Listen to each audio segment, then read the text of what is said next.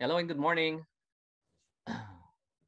This is Rules for Tomorrow's Lawyers, sponsored by the UP College of Law and the Institute for the Administration of Justice, a symposium on the proposed Code of Professional Responsibility. There will be two parts of this program. For this morning, we have lecturers, esteemed lecturers, and in the afternoon, there will be lightning talks from the classes of the UP College of Law. To welcome the participants and to set the theme for the program, please welcome our director, Professor Emerson S. Pañez.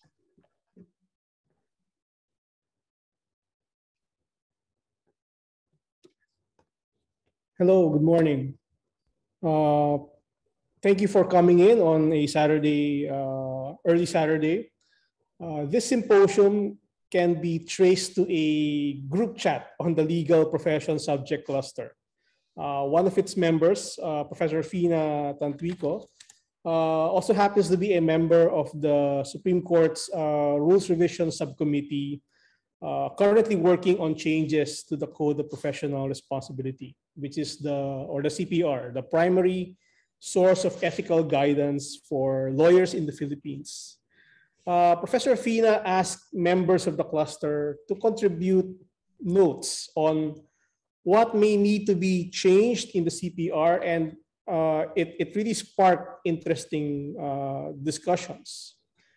There are many aspects of the CPR which I think are timeless, because they speak to the core of what it means to be a lawyer and the duties that we owe to our larger community as well as our institutions. At the same time, the COVID crisis that we grappled with, that we continue to grapple with, has been revelatory. Crisis is always has a tendency of revealing the nature of things. It rendered in stark terms that some things no longer work and some things need to be changed. For the past few years, alone, we have been forced to rethink what it means to teach the law and what it means to receive a legal education. We now have classes of students which have known only remote legal education. We have been forced to rethink what it means to take the bar exams, what it means to appear in court. Right? I hope that the bout of self-reflection and change will continue. One useful guide for navigating what may come ahead is this work by Professor Richard Susskind. It's a book called Tomorrow's Lawyers, and it's the obvious source of today's theme. It's a short and accessible work, and I really recommend that everyone check it out. Professor Susskind points to several trends that can impact the profession. So we have economic developments that require law firms and practitioners to do more with less. The formation of allied legal professions that carve out auxiliary legal activities. We are familiar with that here in the UP College of Law. This very morning, we are also having a session on from the paralegal training program. And of course, one trend is the growing sophistication of technologies such as artificial intelligence. I am particularly interested in this last one, and every now and then I try to check the state of the art. For now, it is unlikely that robots would be representing clients in court. Not yet. However, the machines are nibbling at the edges, making significant strides when it comes to risk assessment as well as basic legal research. This may have consequences for entry-level legal jobs on those meaning on those who are studying law today and hope to join the profession in the future. So the first part of the symposium, this morning session, will help us situate ourselves, about the unique challenges that face the profession as we continue to move forward into the future. On the other hand, the afternoon sessions will be a way of response. Will come in way of response. I hope you can join us for those sessions to listen to our students who are in fact tomorrow's lawyers as they present their own vision of the changes that we need to make.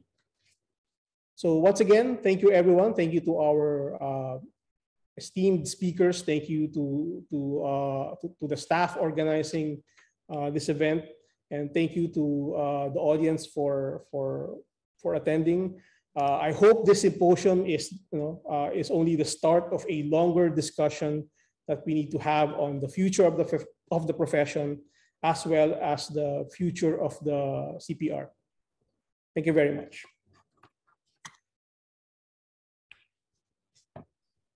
Thank you, Professor Banyes. And now, to give opening remarks from Professor Edgardo Carlo L. Vistan, the Dean of the UP College of Law.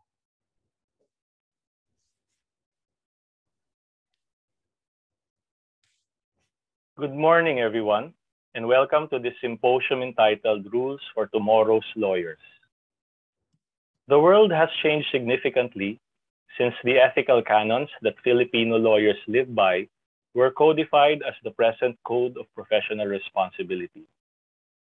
As we emerge from a pandemic that saw the administration of justice and the practice of law severely disrupted and even grounding to a halt at times, with resulting hardships befalling those who needed legal protection and assistance, it appears that even the concept of professional responsibility needs to be re-evaluated and possibly clarified or enlarged.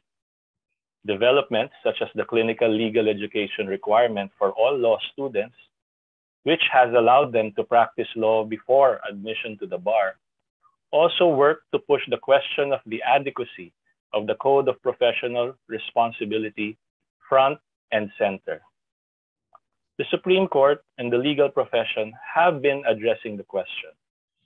As efforts to update the Code of Professional Responsibility gain traction, this timely symposium organized by the UP Law Center's Institute for the Administration of Justice provides stakeholders with an engaging space to suggest and weigh in on possible reforms. We thank the Institute for the Administration of Justice, headed by Professor Emerson Banyes, for this venue to talk about the rules for tomorrow's lawyers. We are also privileged to have very able speakers laying the groundwork for contemplation and discussion. We are very grateful to all of you, our dear speakers, for agreeing to share your experience and insights. Let me conclude this opening message by expressing our gratitude to all our participants for devoting some of your precious weekend time to this morning's discussions. Thank you very much, and I wish you all a productive and pleasant morning. Thank you, Dean Vistan. At this point, I'd just like to remind everybody that if you have questions after the lecture, post them in the Q&A box of the this webinar page. We are also live stream on Facebook, and all of your questions will be vetted out and will be announced or read during the plenary discussion. Thank you. Yeah. At this point, to talk on the retrospectives on the last round of changes to the Code of Professional Responsibility, we will be welcoming Professor Concepcion L. Jardeleza, a professorial lecturer of the UP College of Law. She obtained her Bachelor of Arts in Political Science and Law from the University of the Philippines. She teaches legal profession and sales and she was officer in charge of the information and publication of the UP Law Center, formerly the college secretary and the director of the evening program, has worked with the UP Law Center in various capacities since 1994 and was the former associate dean. She has also contributed to several law publications. She was an editor of the Philippine Law Report, the ASEAN Law Journal, and other publications of the UP Law Center. She has written on subjects including the Code of Professional Responsibility, the Anti-Vowsy Act, the Philippine Judicial System, and Dispute Resolution in the Philippines. Ladies and gentlemen, all please welcome Professor Concepcion L. Jardeleza to talk on the retrospectives on the last round of changes to the Code of Professional Responsibility.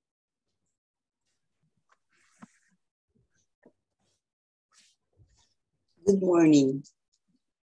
My topic for this morning is a retrospect on the last round of changes to the CPR. It is rather difficult to reconstruct an event which happened 40 years ago, but let me just give you a little background on the drafting of the Code of Professional Responsibility based on an article written by Justice Irene Cortez. It was a time when there was so much criticism and prejudices against lawyers. It was more noticeable because of their prominent position and influence in the community rather than their invaluable usefulness.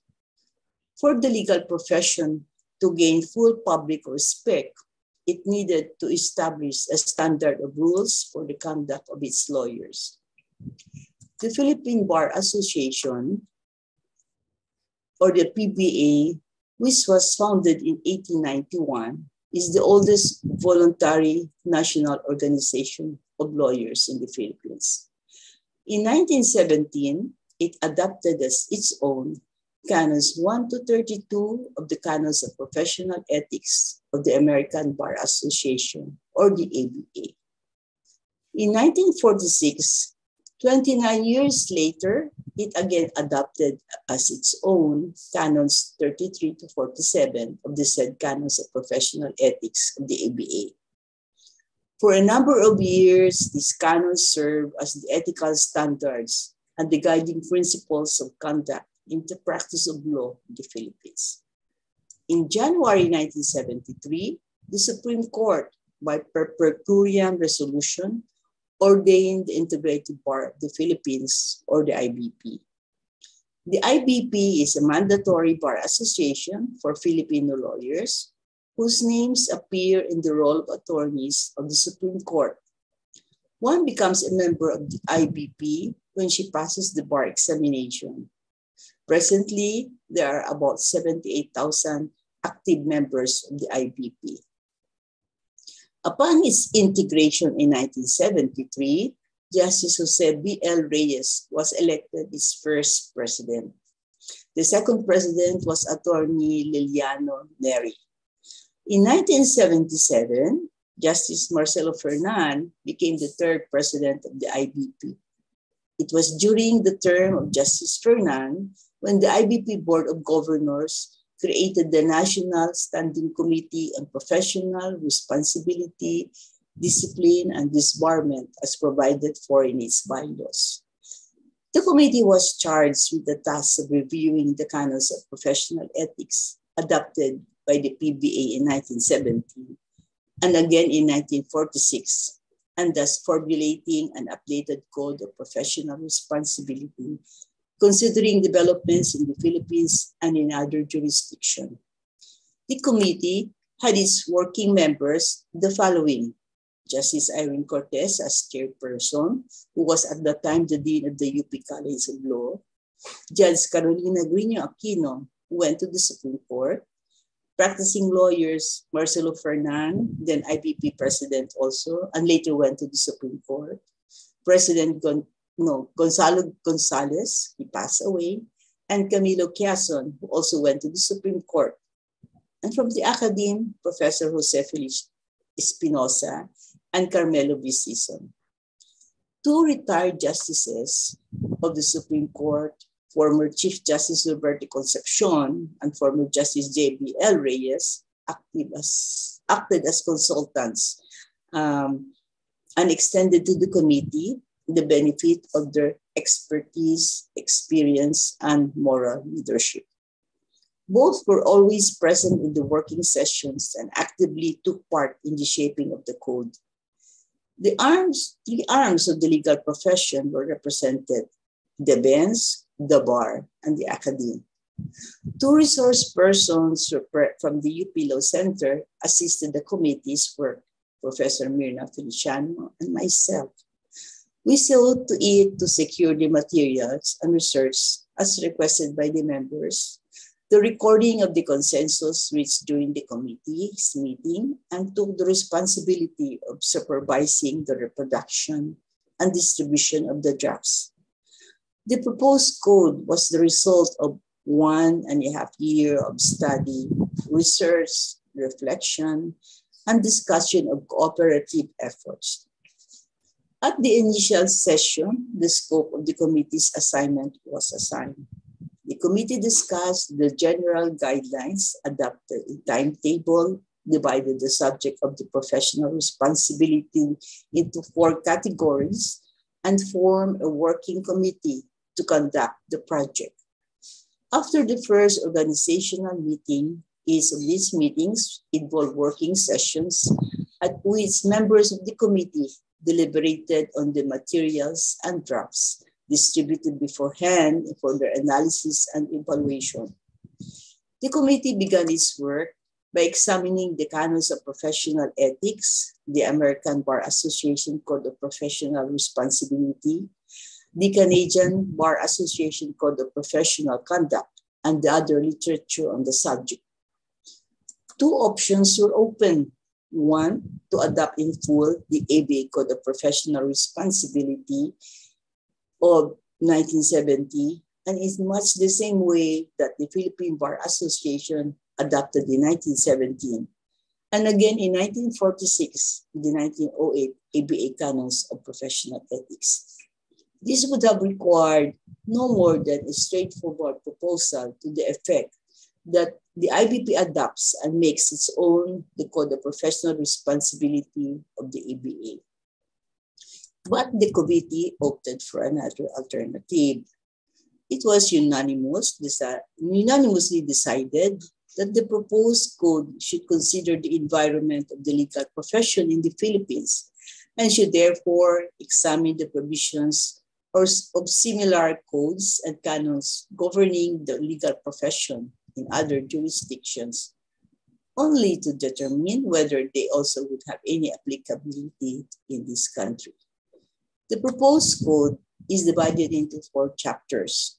Each chapter governs a particular area in which the activity of a lawyer gives rise to professional responsibility, namely the lawyer and society, the lawyer and the legal profession, the lawyer and the courts, the lawyer and the client.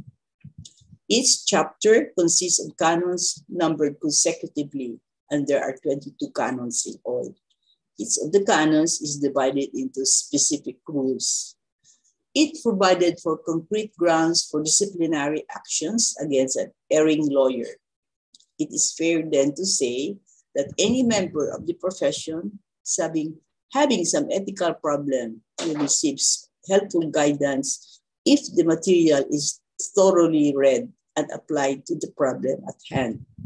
At this point, I would like to ask you if you still go back and refer to the CPR in case of doubts or anything that you do not know whether it's a misconduct, a violation, or nothing more. I require my students in my class to memorize the lawyer's oath and put them not only in their head, but also in their heart.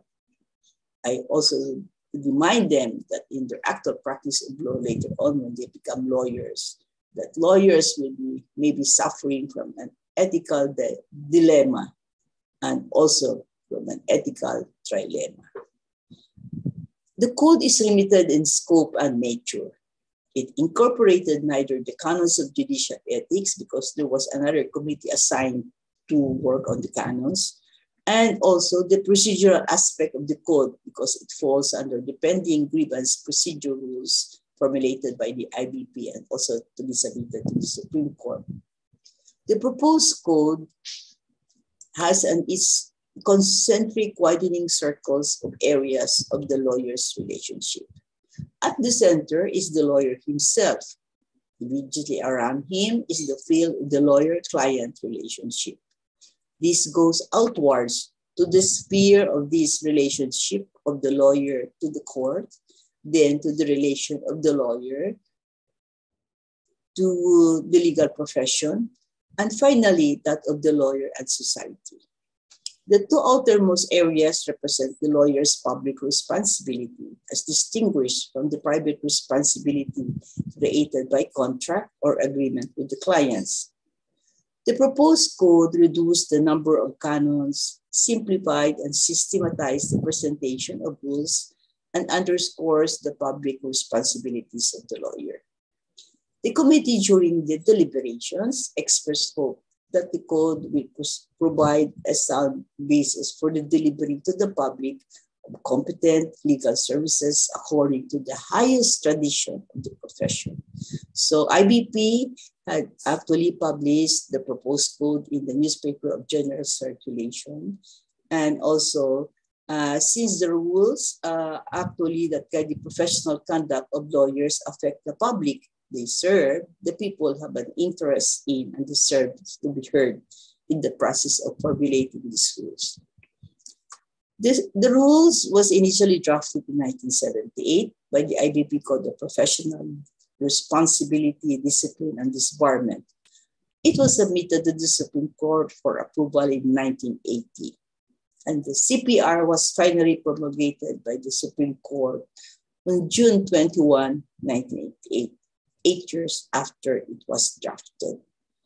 Why did it take so long to be promulgated after it was submitted to the Supreme Court in Bank? Well, there is an anecdote to that, a story. But you must remember in 1977, Attorney Fernand was elected president of the IBP. He actually then created the committee to study on the code. The committee submitted the draft, the code, to the Supreme Court in 1980. And it was in 1980, the Chief Justice of the Supreme Court was Chief Justice Enrique Fernando. Justice Fernando wanted to then create a committee to study the draft of the code. But so he decided that he would just shelve the draft and just forget about it. In 1988, or some few years back, Attorney Fernand was appointed to the Supreme Court, and in 1988, he was appointed Chief Justice of the Court. So one day he thought that maybe he would like to look over the code that was drafted during his time in 1977 as IBP president.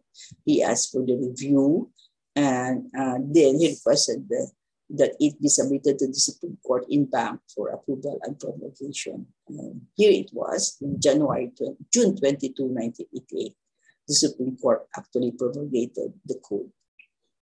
So it's just a story, it's just an anecdote, but that's the reason why it took it so long. Now, I have some comments as far as this draft is concerned. First, is the Code of Professional Responsibility, which was promulgated in 1988, still relevant after the ruling of the Cayetano versus Consult in 1992 as to the definition of the practice of law? The committee at that time who was working on the code do not have actually a specific definition of what is the practice of law. But they have in their mind that the practice of law means appearance of a lawyer in a courtroom, which is habitual, and it is actually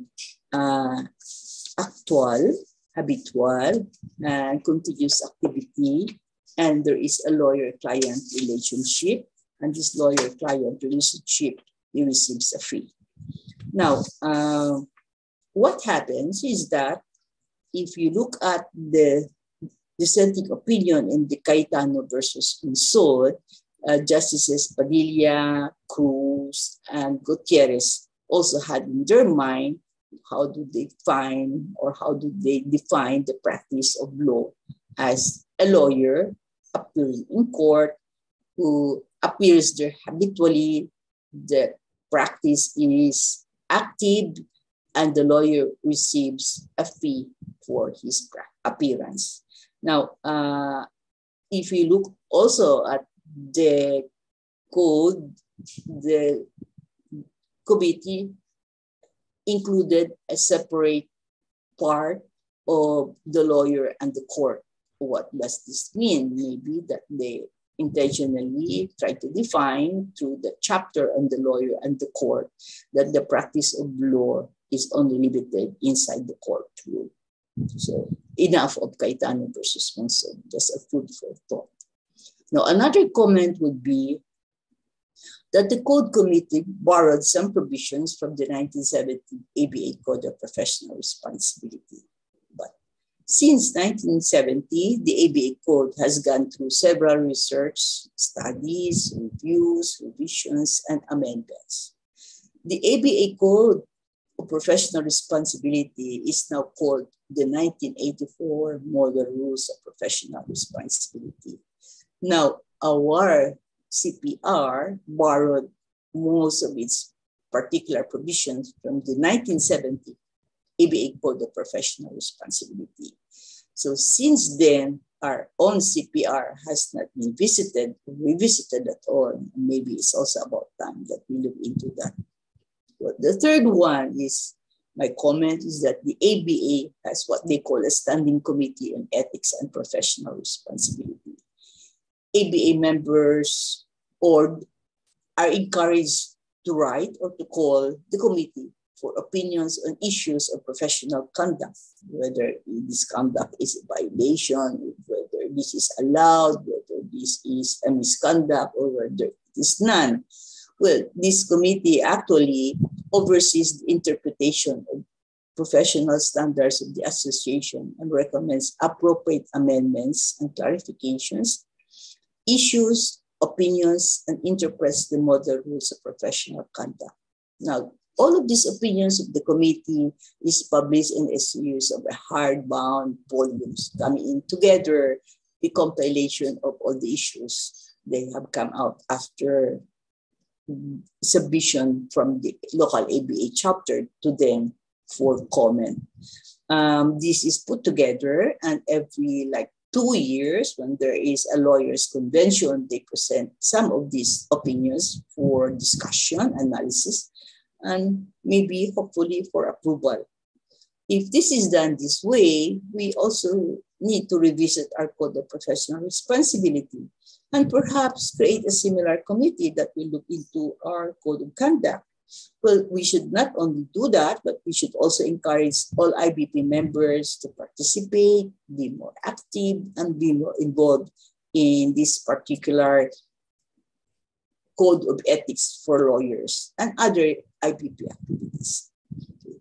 Finally, my last comment are the new issues and questions raised by the influence first of the technological developments have on the delivery of legal services. Well, the internet, the search engines, the photocopying, well, those things did not exist at all. It has not existed during the time when we drafted the code. So research was done to a card catalog in the library. We had to actually photocopy a page, and it was so expensive because there was no Xerox machine then. No computer, no search engines, and all of these things. So it was entirely a different environment during the time when the code was drafting, doing a research studies on what to do with the canons of professional ethics. Well, the other comment or another new issue is the explosive dynamics of modern law practice. I do not know if this particular group of female lawyers companies still exist, but they don't call themselves working together in a firm. But what they do is, maybe I should call them communication lawyers, because they do research and write for legislators or an agency who wish to come out with a memorandum or a bill, and they do study, like maybe if you want to present a bill on women and child, they can help you do the research, write a bill and make comments. They do that. Well, according to them, they do not have any lawyer-client relationship, but they just help.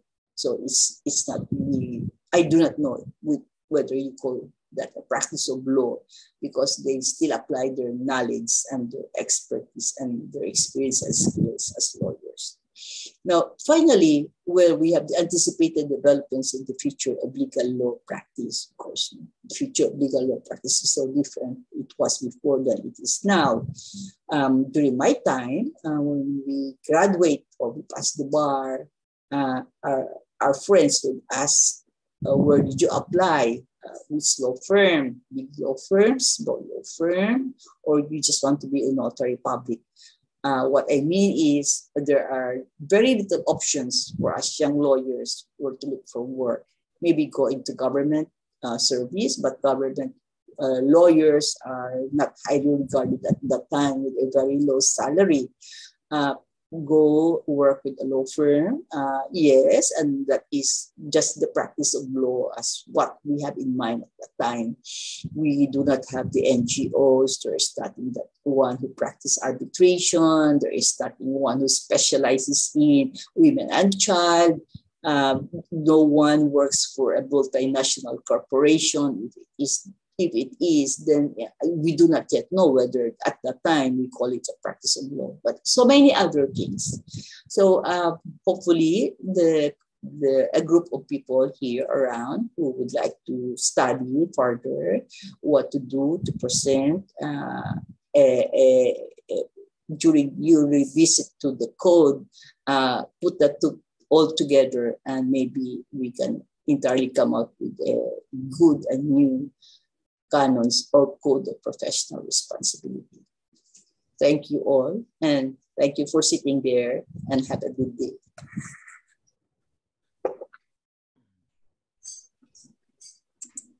Thank you, Professor Concepcion L. Jardeleza, our former Associate Dean at the UP College of Law, for that discussion on retrospectives and the last round of changes to the Code of Professional Responsibility.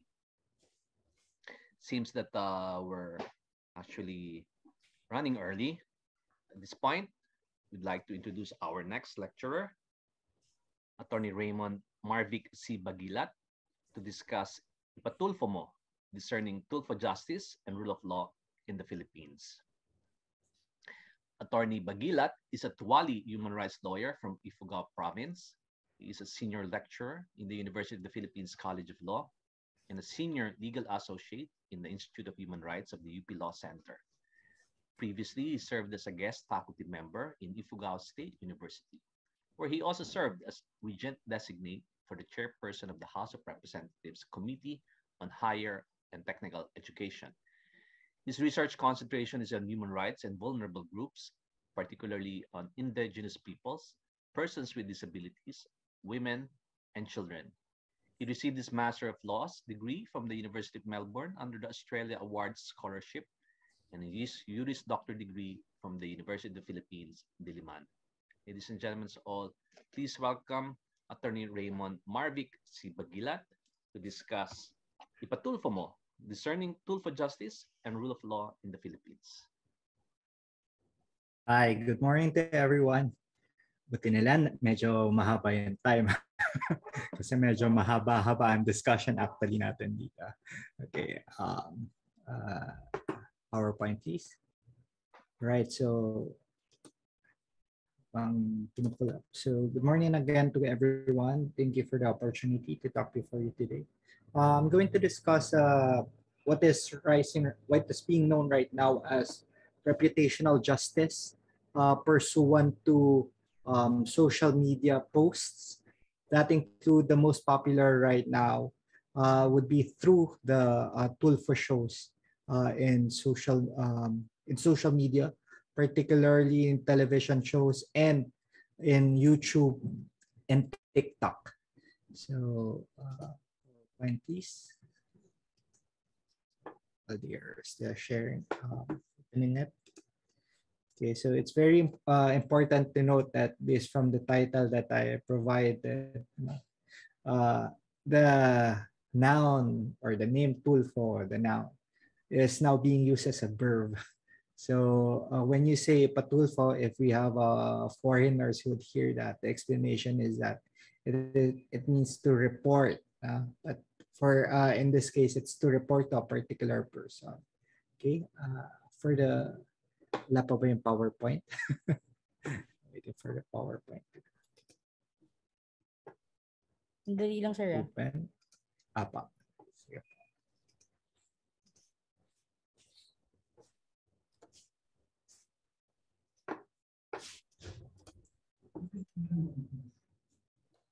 So, just to start muna konting kwento, no?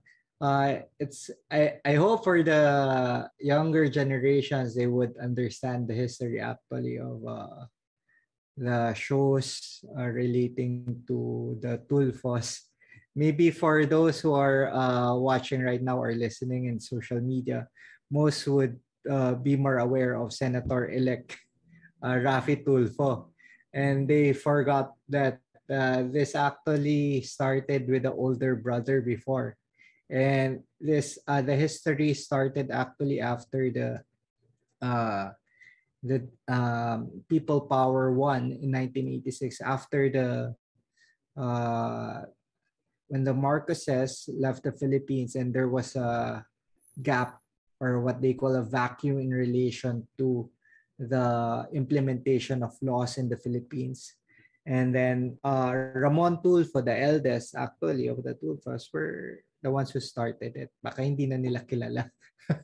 So it's very important later. I'll explain also why that's important, why the dynamics right now is also critical. No? So before Tulfo in action, there is the show known as Isumbong Mo Kay Tulfo. And some might not even know that this was shown in the RPN 9. Okay, it's RPN 9 right now is being held by CNN Philippines, the signal being held by CNN Philippines. So hindi na alam ng mga kabataan ngayon.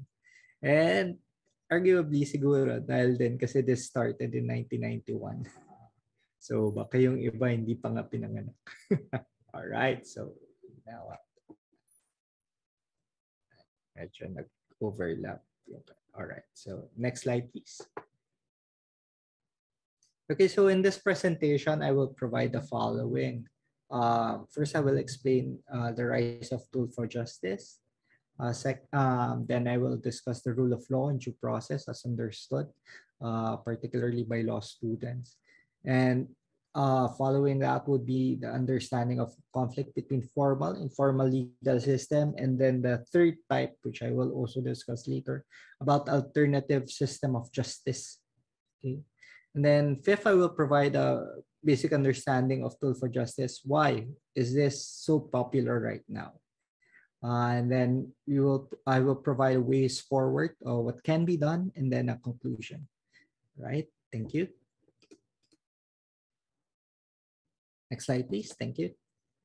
So what is tool for justice? Okay, the one before. Back, please. One slide. What is tool for justice? No?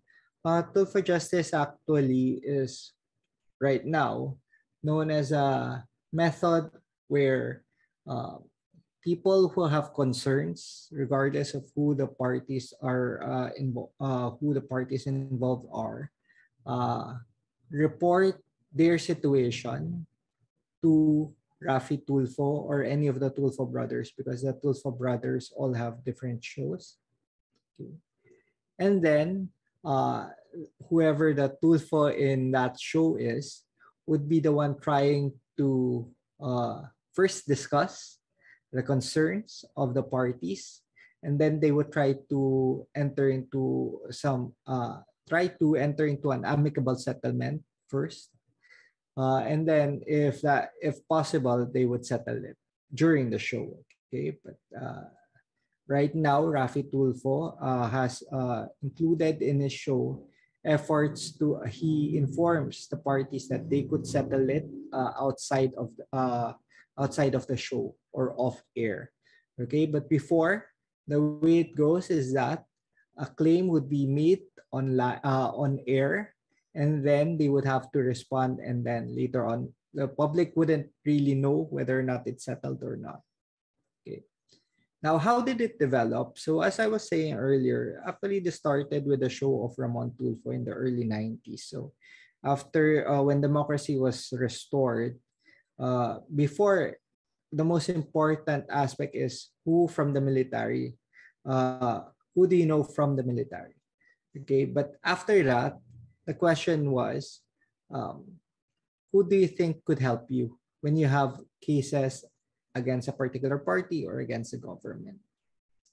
And Ramon Tulfo tried to present himself as a champion of whoever would need support, okay, when it comes to particular claims. And in their website, they actually say that the show is the forerunner of hard-hitting, aggressive public service and investigative shows. Okay.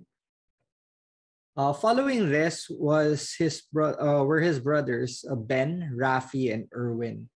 Okay, so Erwin actually entered ABS-CBN, and then Rafi through TV5. Ben followed up in RPN 9 before, and then they now continued with their own shows in PTV4. Okay, but the most popular would be Rafi Tulfo in Action. Okay, this has succeeded in capturing the public's attention. And what is the measure for that? Currently, it has in YouTube alone, it has 23.3 million subscribers. Okay, but those figures are useless. What does that really mean? It means that it is a top 3 YouTube channel in the Philippines. Okay, top 3. Now, who are top 1 and top 2? It's the whole network of ABS-CBN, number 1, and the whole network of GMA in number 2. And the personality is the one in number 3. Okay, it's Rafi Tulfo. So as a personality, he has the biggest YouTube channel in the Philippines. Okay, and he has also moved beyond the television show. Okay, so if you are up to date with the previous elections, he actually is a senator-elect. Okay, but it's not just him. Okay, his son is now a representative in Quezon City, in District 5, and the wife is also a representative for the party list group, ACT-CIS, and the brother is said to be going to be the new Department of Social Welfare secretary. Okay. Now, why did it develop? There are several controversies against this before, but it developed with the help of what people say would be some form of patronage as well, coming from the government. Okay, what does this mean? The Tulfos enjoyed the support of a very popular president, President Rodrigo Duterte.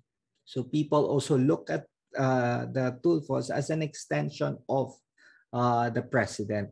So this view of the president's support of the Tulfos made it a pseudo government supported program as well. Okay. And there's some controversies, and most recently the controversy would be in relation with the functions of the public attorney's office. Okay, and there was a public spat between Resida Acosta, the chief of the public attorney's office, regarding the process and methods being followed by the PAO in relation to clients. Okay, because Senator-elect Rafi Tulfo made a statement saying that the processes of the POW are antedated. Okay, and Chief Acosta mentioned that this was actually already being addressed because they are now making use of a new method of accepting clients. All right. And then I interviewed some POW lawyers, and they informed me that what's actually frustrating is that they're actually being co-opted by, sometimes they feel like they're being co-opted by Tulfo shows. What does that mean? They said that there are times when they receive recommendation letters to accept a particular client. Although, of course, that's not binding, they feel that that's not necessary because they have their own processes. So those are the informal interviews that I've conducted with some POW lawyers. And that is the reason for the controversy. Okay, thank you. Next slide, please. In the scheme of things, where does this fall under? So we know that there's formal justice, and formal justice would involve the civil and criminal justice that includes those that are adopted by state-based judicial institutions and implementers. Who are these parties? No? It includes the police, prosecution, and the courts. Okay? It also includes those passed by the legislative branch of government. So again, the most important aspect here is that it is formal state-based. Okay, justice institutions and procedures. Okay, definitely under this, tool for justice isn't a formal justice system because it's not state-based. Okay, but if it's not formal, is it informal? What does informal justice systems mean? Okay, so when you say informal justice systems, this include dispute resolution mechanisms falling outside the scope of the formal justice system. So some would say that tool for justice is actually an informal justice system. However, what they point out is that informal justice systems still are judicial system. What does that mean? It's still legal system. Those that are accepted under our laws, under the rules in the country. And some point out that there's a tendency for tool for justice to be extrajudicial forms of justice systems. And when you ask why, their answer is because it goes against due process of law as provided under the Constitution. So what does that mean? So for example, they point out that there's a tendency when somebody would be called because there's a complaint against them, that TULFO already confronts them with the issue, and that person, because they are threatened, okay, feel like they would already have to answer, or they would just have to accept whatever would be asked of them.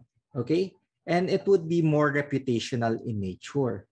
Okay, so because of fear of your reputation, people with a 23.3 million subscribers knowing your name, and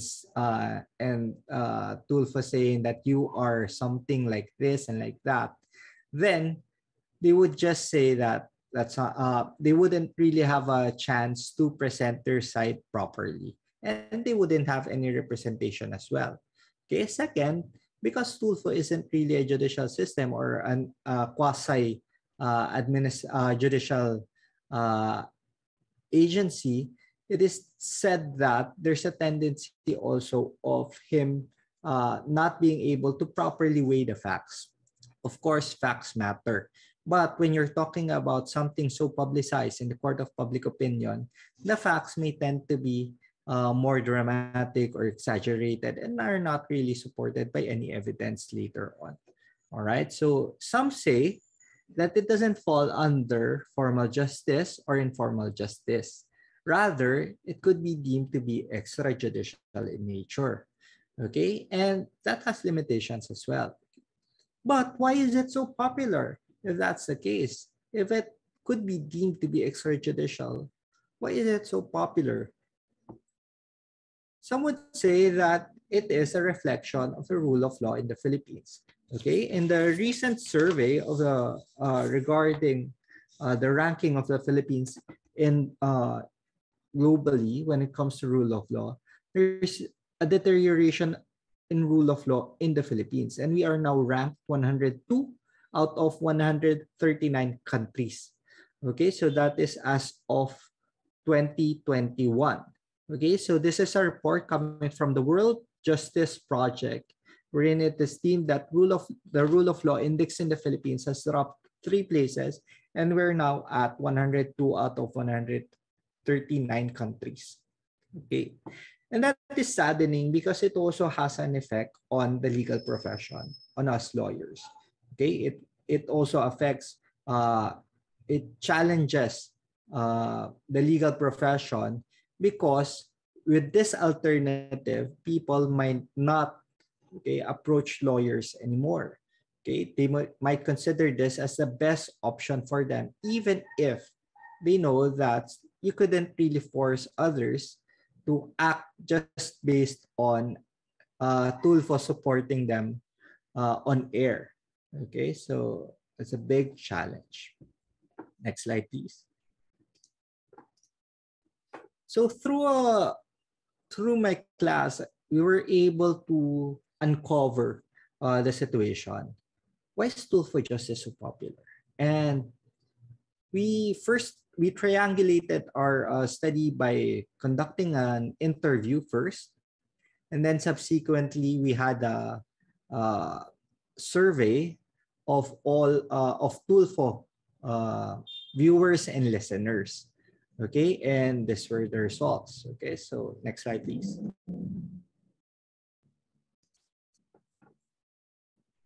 Next slide. All right. So we interviewed a person who identified to be a viewer and listener of Rafi Tulfo in action. So we interviewed Ms. Jan, who's 27 years old, a civil servant, and earning 14,000 a month with salary grade 3. Okay, and she said that she watches 10 cases a night. So for Tulfo, Tulfo presents different cases and uploads it online, and she spends basically around 1 to 2 hours daily listening to the cases brought to Tulfo. And for her, she agrees that Rafi Tulfo brings people to justice, and she feels that one of the biggest benefits of going to Tulfo is his ability to expedite the resolution of cases. Although she notes that she still prefers to go to a lawyer if she has legal concerns, but recognizes limitations. She notes that people are being served by Tulfo, but and that she's willing to go to the PAO if she has a concern, but she notes that going to the PAO isn't really ideal all the time, okay, because of the number of cases being handled by PAO. She feels that it might be better to go to a private lawyer still who will focus on her concerns. But again, if there's no private lawyer, then going to the PAO is a solution. But as an exception to the exception, she says that she would consider going to Tulfo if she believes that it will take a longer period for her issue to be settled. Okay, particularly if she still needs to go to different loops when trying to address her situation. Okay, next slide, please. So with her answer, we created a multi-phase purposive sampling and snowball sampling survey, and this had 2 parts. Okay, the first part determined the attitude towards Tulfo shows, and the second part determined awareness of the judicial system and perception of the effectiveness of judicial systems. So the original survey had 114 who answered yes, and there were 126 who answered that they don't watch or listen or provided invalid answers. Okay, as a purposive sampling, what we did was we removed all the invalid and the no answers to focus on those who are watchers or listeners of Tulfo shows.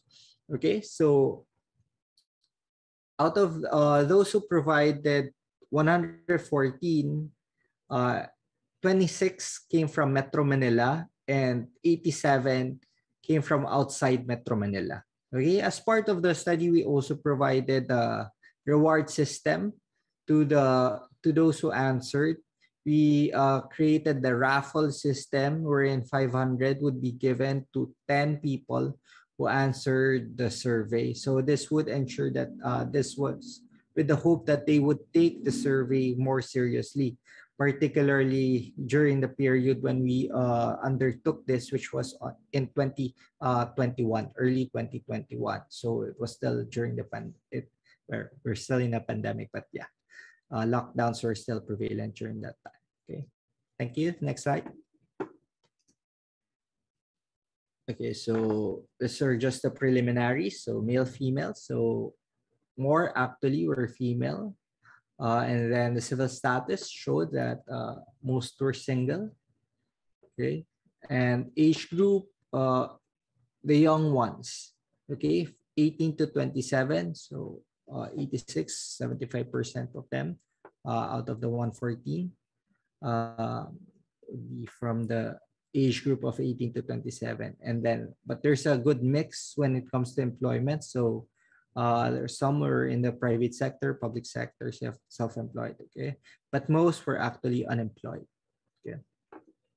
Now, just to take note before you proceed, okay, and for context, take note that the average time online in the Philippines currently is around 10 hours and 56 minutes. Okay, and worldwide, we're actually higher than the worldwide average, which is 6 hours and 54 minutes. Okay, in the source, it was also determined that 70.6% of Filipino internet users aged 16 to 64 actually watch how-to videos, tutorial videos, or educational videos each week over the internet. So this is this is also meant as an educational tool for these people. Next slide, please. Okay, and their educational attainment would be as follows. Mostly are college level. So they didn't graduate, but they reached collegiate level. So frequency. So most answered that they only watch or listen sometimes or rarely. So 36 to 48 and 48 respectively. But as the watching and listening hours per day, we noted that most answered from 0 to 6 hours. So if we go back to the interview earlier, Jen noted that she took 2 hours a day, but we lumped this together as a 0 to 6, so 102 actually answered watch per day. Okay, next slide, please. As to their economic status, so this is spread. Most actually earn less than 30,000 per month. Okay, so most of the participants. But there was a good chunk as well who refused to answer that question. Next slide, please. Okay, so based on the background that I provided earlier, so I had to ask a question. To whom do you listen to? Whom from the Tulfo brothers? And a great majority actually answered that they listened to Rafi. Okay, so more than Ben, Erwin, and Ramon. And surprisingly, even if Ramon was a forerunner, okay, nobody from the participants actually listened to him anymore. Most or almost all actually listened to Rafi. Okay, so 80, more or less 86%. Okay, next. Okay, so how often? So sometimes is the most common answer here. Okay, but again, as I mentioned earlier, since this is purposive sampling as well, so we only focus on everyone who answered from rarely onwards. Okay, so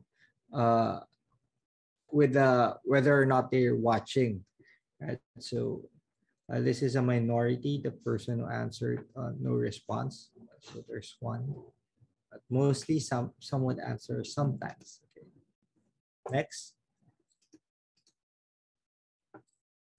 Okay, so we asked them, would the tool for shows be able to entertain complaints forwarded to them? And with this, you would see that definitely for them, okay, the tool force are able to entertain the complaints that are forwarded to them. Okay, next slide.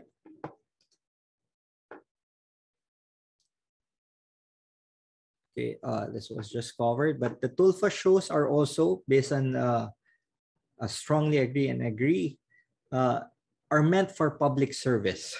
Okay, next slide, please.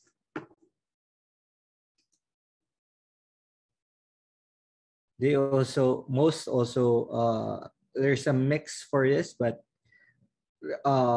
more people agree that the tool for shows are alternatives to judicial and administrative legal processes.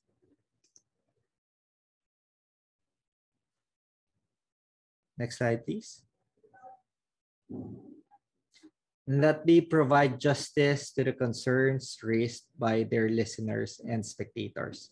So if you approach the Tulfos in their show, they're able to provide justice to the concerns that are being raised.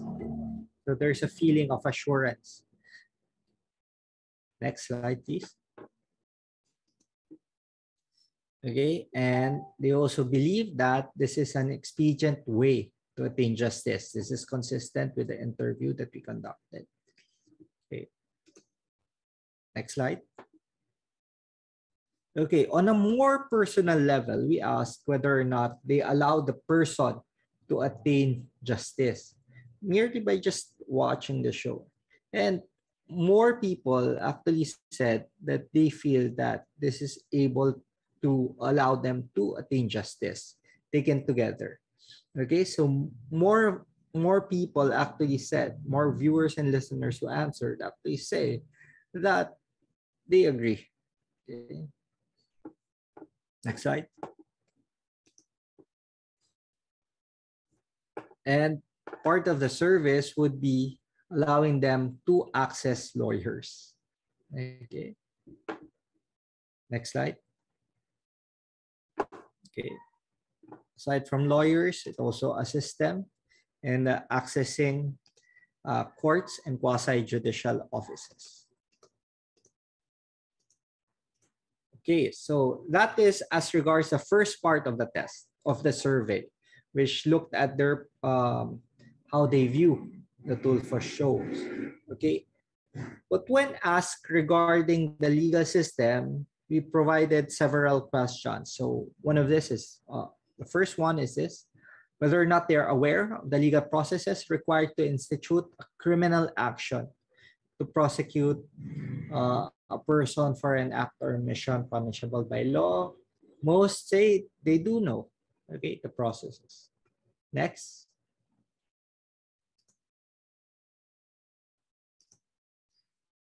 They also noted that they are aware of how to file cases when it comes to civil actions. Okay, so similar to criminal actions. They agree that they are aware of ways on filing cases related to civil cases. Next slide. And as to administrative cases, while a good number were undecided, most say that they agree with this statement. Next. Access to a lawyer. Okay, so majority answered undecided. Okay, but taken together, the agreement towards this statement is there are more people who answered that they agree and or strongly agree okay, that they have access to lawyers, but a good number are undecided regarding this question. Next slide. Okay, as to whether or not they have access to courts and quasi-judicial offices, now this is a bit troubling. Again, most people mentioned that they're undecided regarding this question. They couldn't agree, but taken together, it's close between those who disagree and those who agree. Okay, so more or less 30%. Okay. Affirm this, either agree or disagree with the statement. Okay. And that parties that go to courts are given the justice that they seek.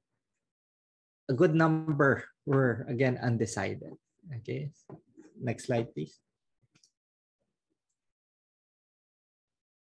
And as to expediency, okay, most were undecided, but most strongly disagree okay, with the statement.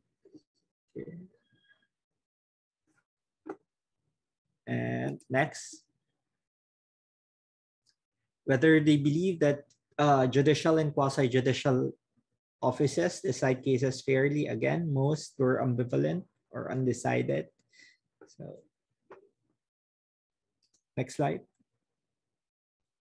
Whether or not they trust the justice system in the Philippines. Okay, the good thing is that most agree. Okay, but this is a bit troubling, noting that the undecided disagree and strongly disagree also provided a significant figure. Okay, next slide.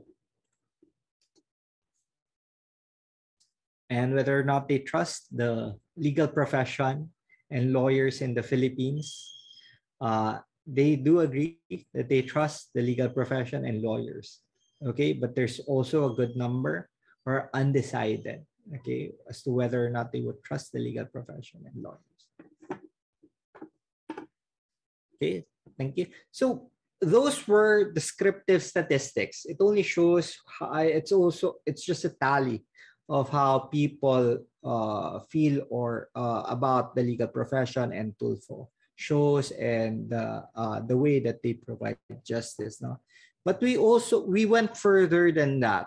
We also created analysis to determine the intersectionality between the different attitudes relating to TULFO justice and the legal system in the Philippines.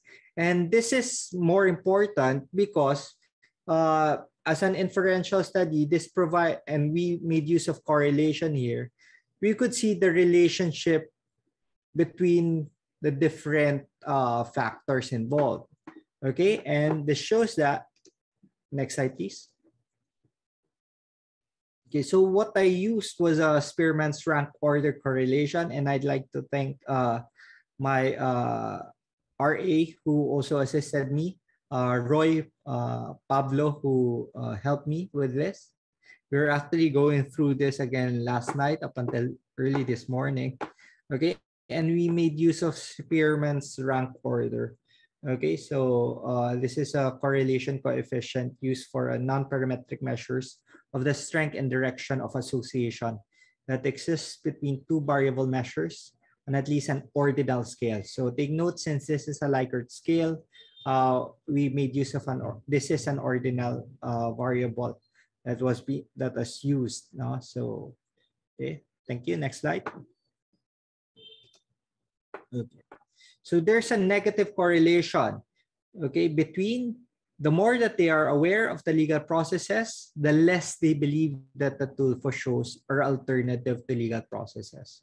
Okay, so if you are aware of the legal processes, it's more likely that you don't think that TULFO shows are alternatives to legal processes. Okay, next slide. Okay, there's also a negative relationship between the access to lawyers. For the more that they have access to lawyers, the less they believe that TULFO shows are alternatives to judicial and administrative legal processes. Okay, next slide. Okay, there's also a negative correlation between the more they have access to lawyers, the less they believe that tool for shows assist the public in accessing courts and quasi-judicial offices. Next slide. There's a positive correlation on the other end. The less they have access to lawyers, the more they believe that tool for shows are meant for public service. Okay, next slide. There's also positive correlation. The less they have access to lawyers, the less they believe that tool for shows are alternatives to judicial and administrative legal processes. Okay. There's a positive correlation. So the less they have access to lawyers, the more they believe that tool for shows assist the public in accessing courts and quasi-judicial offices. Next slide. Negative correlation as to the more they believe that parties that go to courts are given justice, the less they believe that tool for shows are not meant for public services. Next slide. Positive correlation as to the more they believe that judicial and quasi-judicial offices decide cases expediently, the more they believe that tool for shows are able to entertain the complaints forwarded to them. Okay, next slide. And again, positive correlation. The more they believe that judicial and quasi-judicial offices decide cases expediently, the more they believe that tool for shows are meant for public service. Next slide. The negative correlation as to the more they believe that judicial and quasi-judicial offices decide cases expediently, the less they believe that tool for shows are not meant for public services. Okay. Positive correlation as to the more they believe that judicial and quasi-judicial offices decide case expediently, the more they believe that shows are alternative to judicial and administrative legal processes. Okay, next slide. The same with the more they believe that judicial and quasi-judicial offices decide case expediently, the more they believe that tool for shows provide justice. Next slide. Positive correlation as to the more they believe that judicial and quasi-judicial offices decide cases expediently, the more they believe that tool for shows allow them to attain justice. Okay. Next.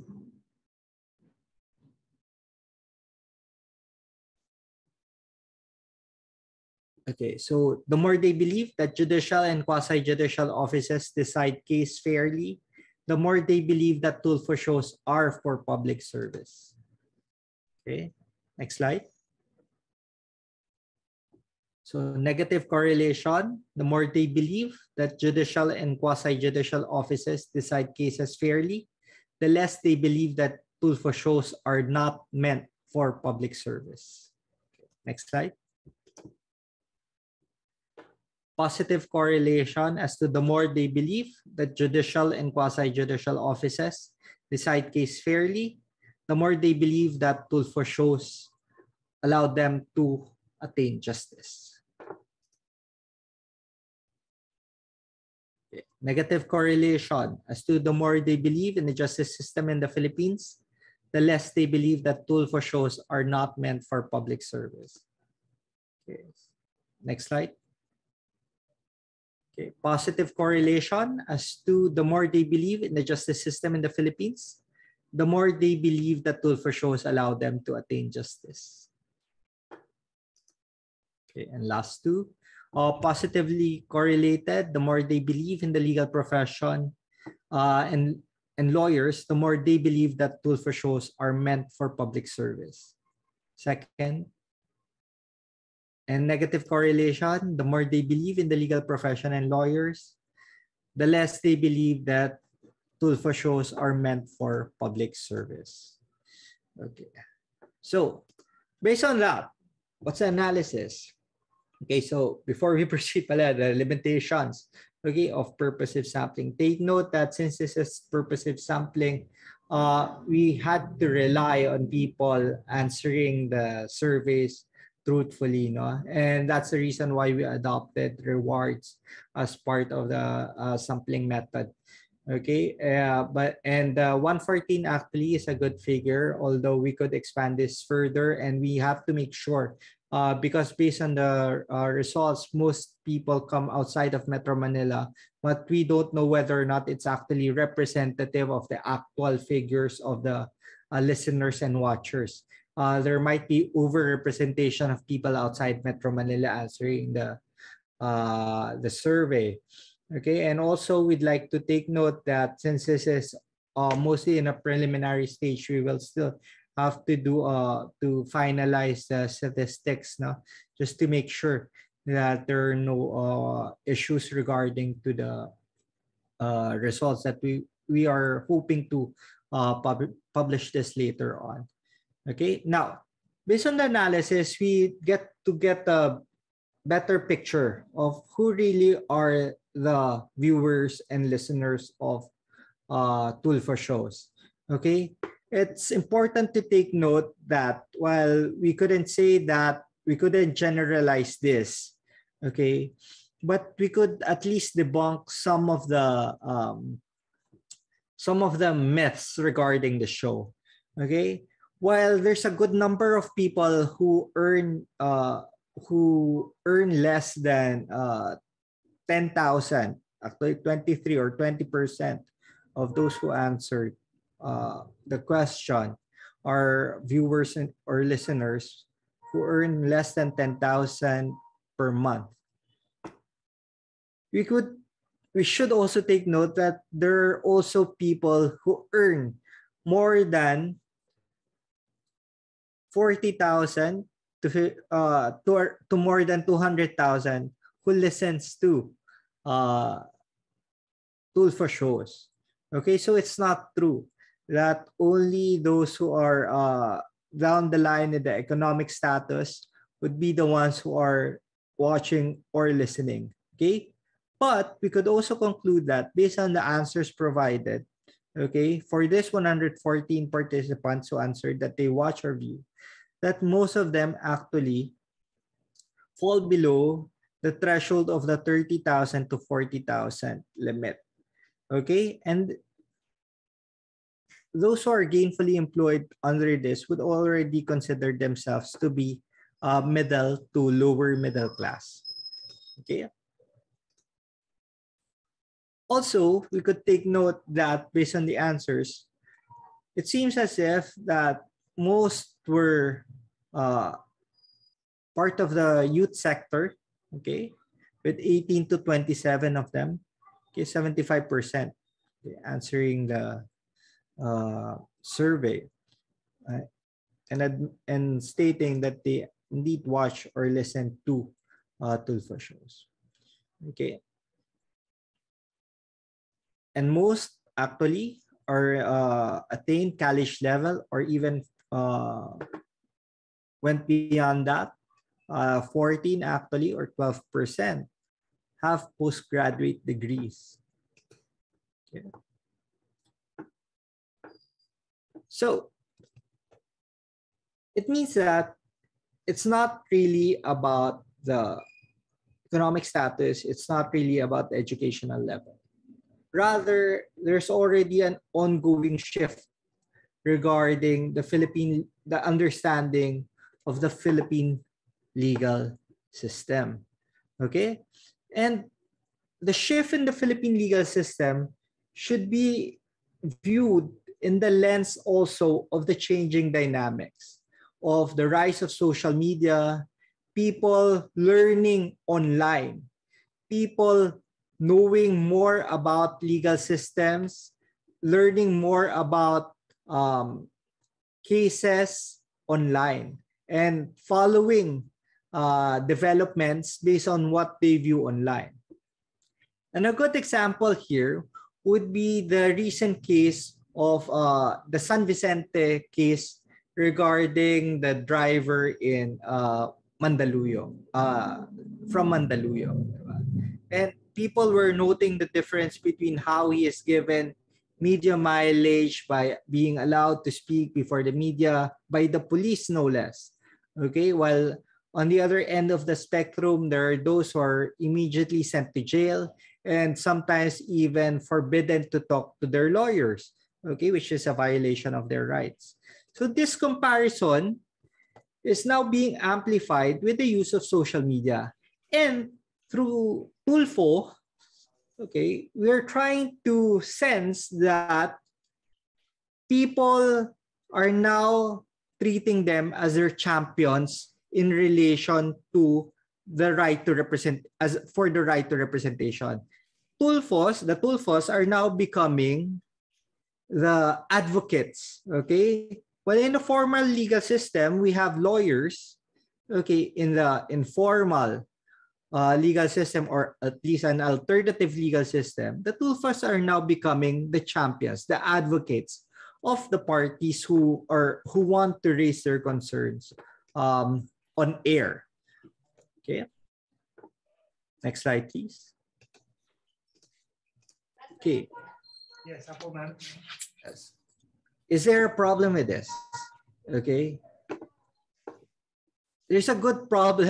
Well, we couldn't say this is a good problem, but for those who watch or listen and who believe that they're able to attain justice because of Tulfo, the idea is that for them, this is good. Okay. Because they feel that sense of fulfillment. Okay. But the problem is, how do you link this alternative justice system to the concept of justice? What for them is justice? Is it reputational justice only? That if you hurt me, I'll do this because for me, you deserve it?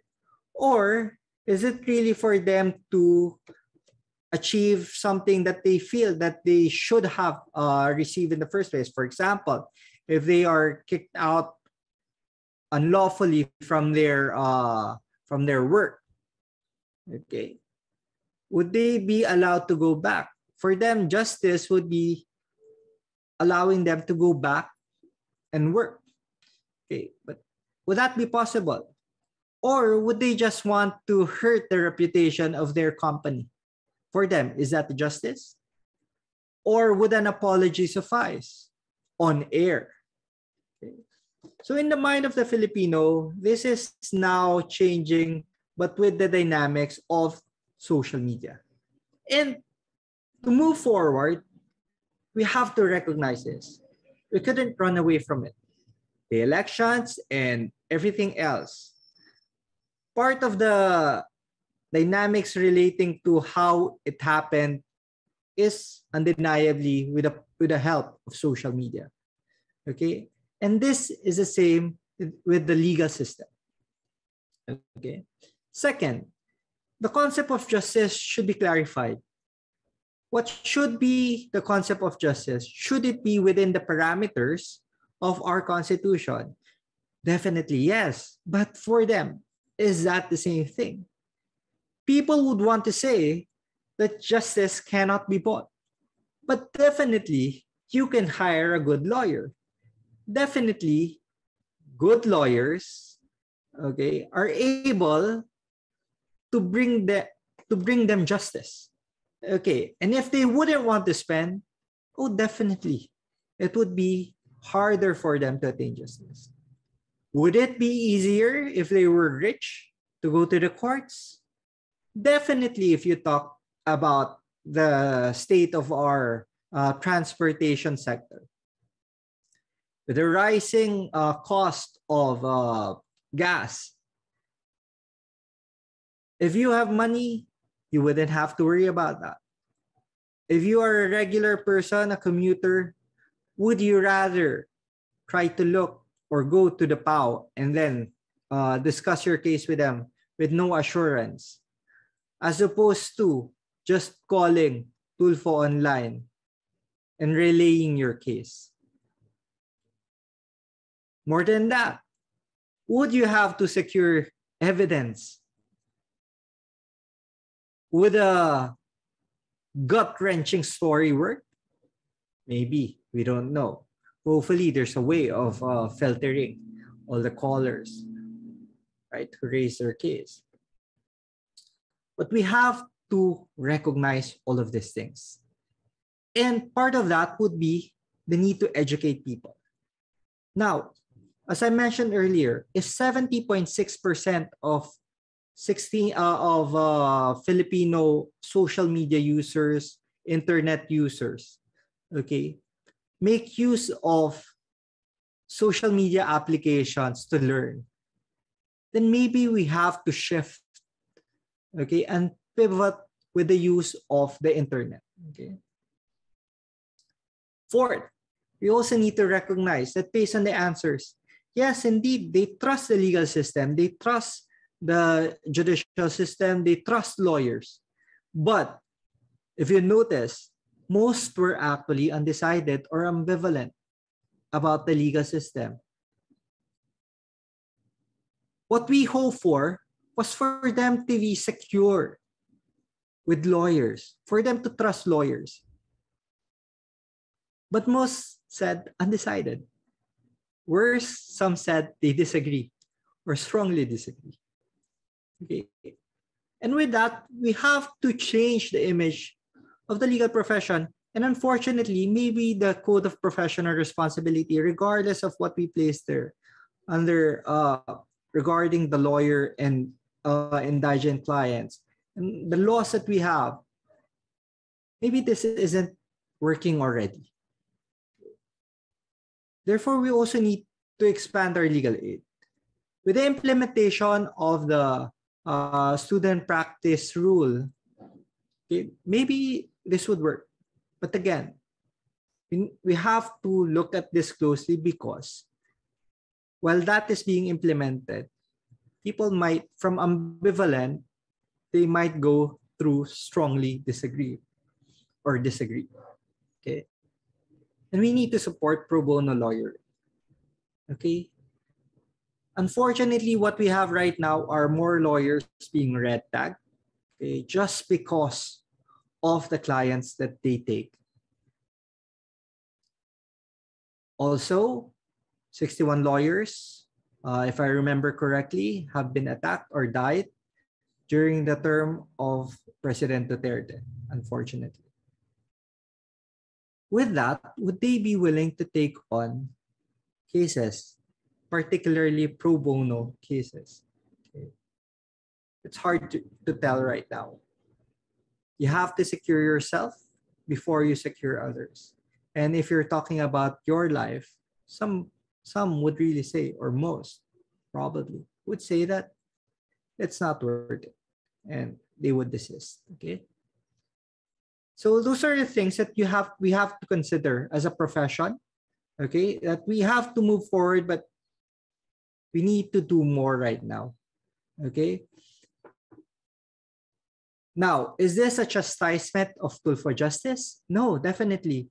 Maybe it's time for us to also weigh about its value as an alternative justice system and then rein it in by trying to explain if it would be adopted later on and expanded further with Senator Raffy Tulfo.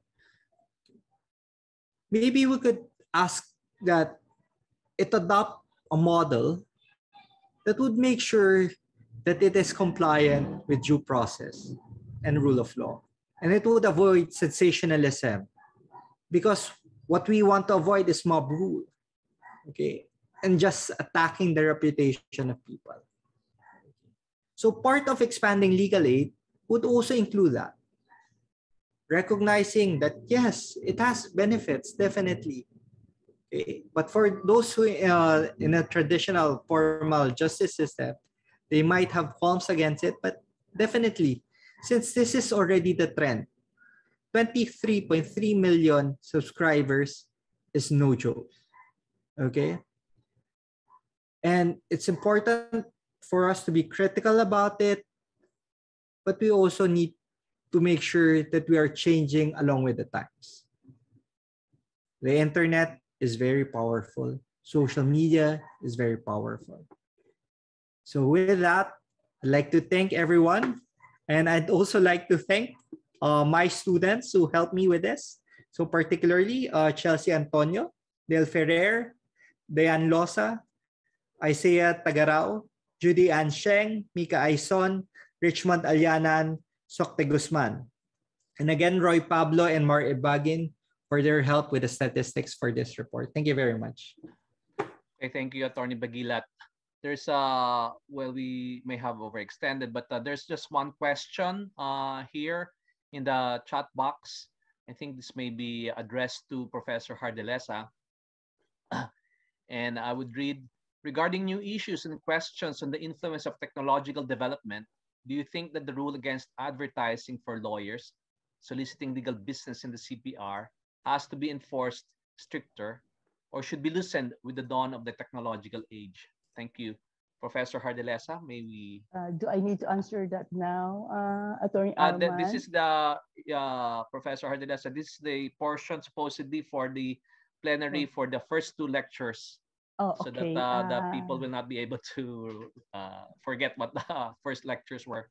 Okay, so yes, we should be more liberal now as far as advertising is concerned. If the person who asked the question will still remember the particular provisions in the code, it does not say that we are very strict as far as advertising or marketing our legal services. I always ask the question, are lawyers allowed to, can they lie, cheat, steal, or advertise? Lawyers are allowed to advertise to a certain limit. Of course, advertisement should be limited. There are the different rules provided for under the canons 2 and 3, in which we have to follow. Yes, lawyers are allowed to advertise. How will the public know? Like what Professor Baguilat said, pro bono lawyering is always available. How will the public know that there is such a pro bono lawyering offered by IBP, by PAO, or other lawyers who are ready to render their service? Yes, it needs to be liberalized. In the United States, let me just compare again. There are local ABA chapters who allows their lawyers to advertise. Maybe for those who have been to the United States, you will be surprised to see that along the highway, there are large pictures of lawyers who would say immigration lawyer, need a tort lawyer. It's all there. But isn't that advertising? Yes, of course, it's advertising. And they have already gone to that part where you can also show your face and on TV, on magazines, and on all other forms of communication. Well, what do they do? Some time ago, some local ABA chapter, they allow their lawyers to submit, they say, for example, a piece of their advertisement. They bring it to the ABA chapter to which they belong, and then it will be like our censor. They find out whether it's decent, whether it's actually not false or those things. And once it is approved that they can use it. I think in some chapters it is approved and they can use it for the next 3 years. If they want it changed, they will return again to their chapter and have it, let's say, censored or feel that maybe it doesn't have any taste. So really, advertising should be liberalized here, especially in our country, because we are now into the different kinds of practice of law. It's not only limited inside the courtroom, as I said before, earlier, but there are other forms of lawyering and pro bono services which can be extended to those who need those services. Yes, it should be liberalized. Thank you for asking that. Thank you, Professor Jardeleza. Okay, we will now proceed with our next lecture on the rules of the Commission on Bar Discipline by Professor Ramon S. Esguerra, a graduate of the UP College of Law. He is a professorial lecturer in 8 College of Laws, including the University of the Philippines. He was a 2013 bar examiner in political and international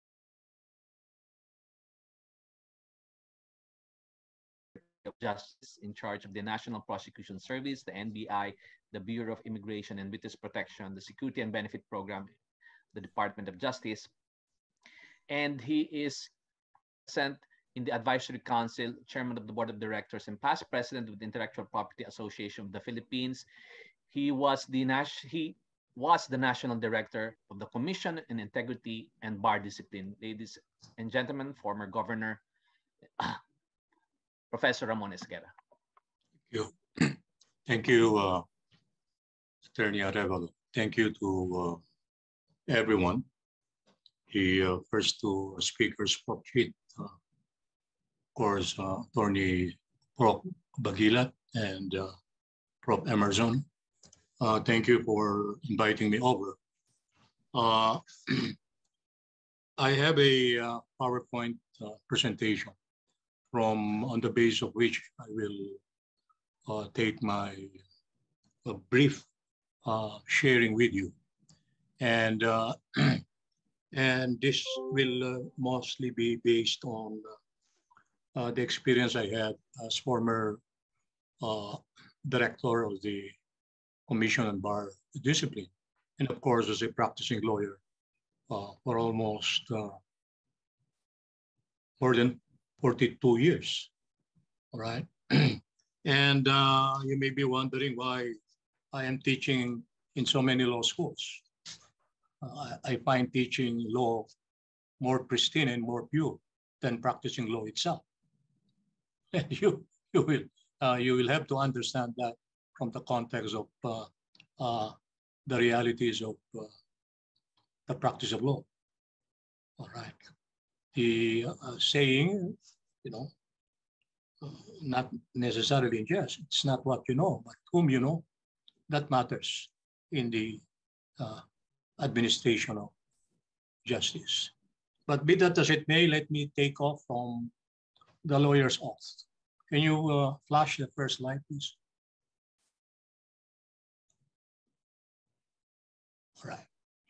Now, I am starting with the oath because to me, the Code of Professional Responsibility, all the canons, all the rules there about lawyer conduct or misconduct are embodied here. So to me, when you say, when you took the oath and said that you will do no falsehood, nor consent to the doing of any in court, nor wittingly or willingly promote or sue any groundless, false, or unlawful suit, or give aid nor consent to the same, nor delay. You will not delay man or money, and will conduct yourself as a lawyer according to the best of your knowledge and discretion, with all fidelity as well as to the courts as to your clients, and impose this voluntary obligation without any mental reservation. So the question that even now I want to ask is, when was the last time, except for those teaching, of course, legal ethics in the college, where was the last time that you have read this? All right. And have you ever wondered whether or not you have been guided by the oath that you have taken? All right. Now, so the oath to me synthesizes the virtues and values, the duties and obligations of any lawyer. And therefore, it is a solemn promise to yourself, first of all, but most of all, to the country, to your clients, and of course, to your colleagues, to our colleagues in the legal profession, and as well as the society at large. So it is important, therefore, to me, that in everyday life, as we practice law, as we practice our profession, we are guided by this. Though we don't have to read it every day, but there is nothing wrong for us to be guided by it every day. The next slide, please.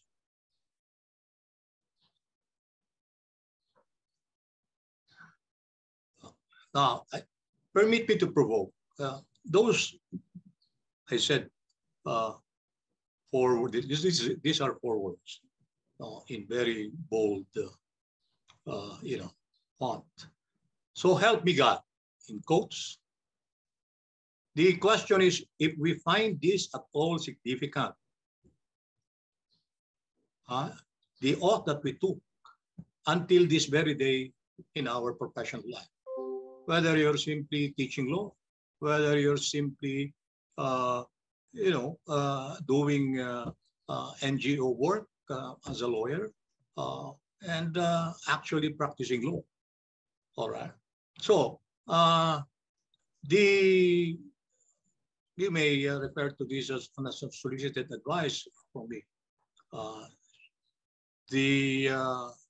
Should be correctly advised with a C, but be that as it may, revisit, as I said, the oath from time to time and renew my commitment before the very God whose help we invoke. This invocation of God to help us when we took the oath, when we say the oath, is a very clear recognition of how imperfect each one of us can be. Imperfect in the sense that we need God so that we will be able to fulfill those duties and obligations that we were sworn to. Why? Because of our imperfections. The frailties and imperfections that actually characterize any human being.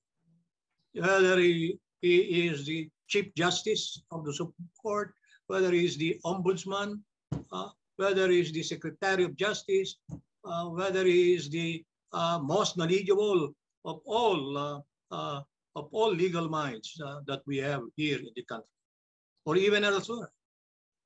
All right.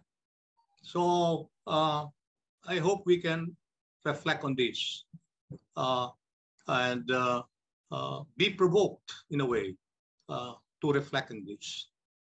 Can we go to the next slide?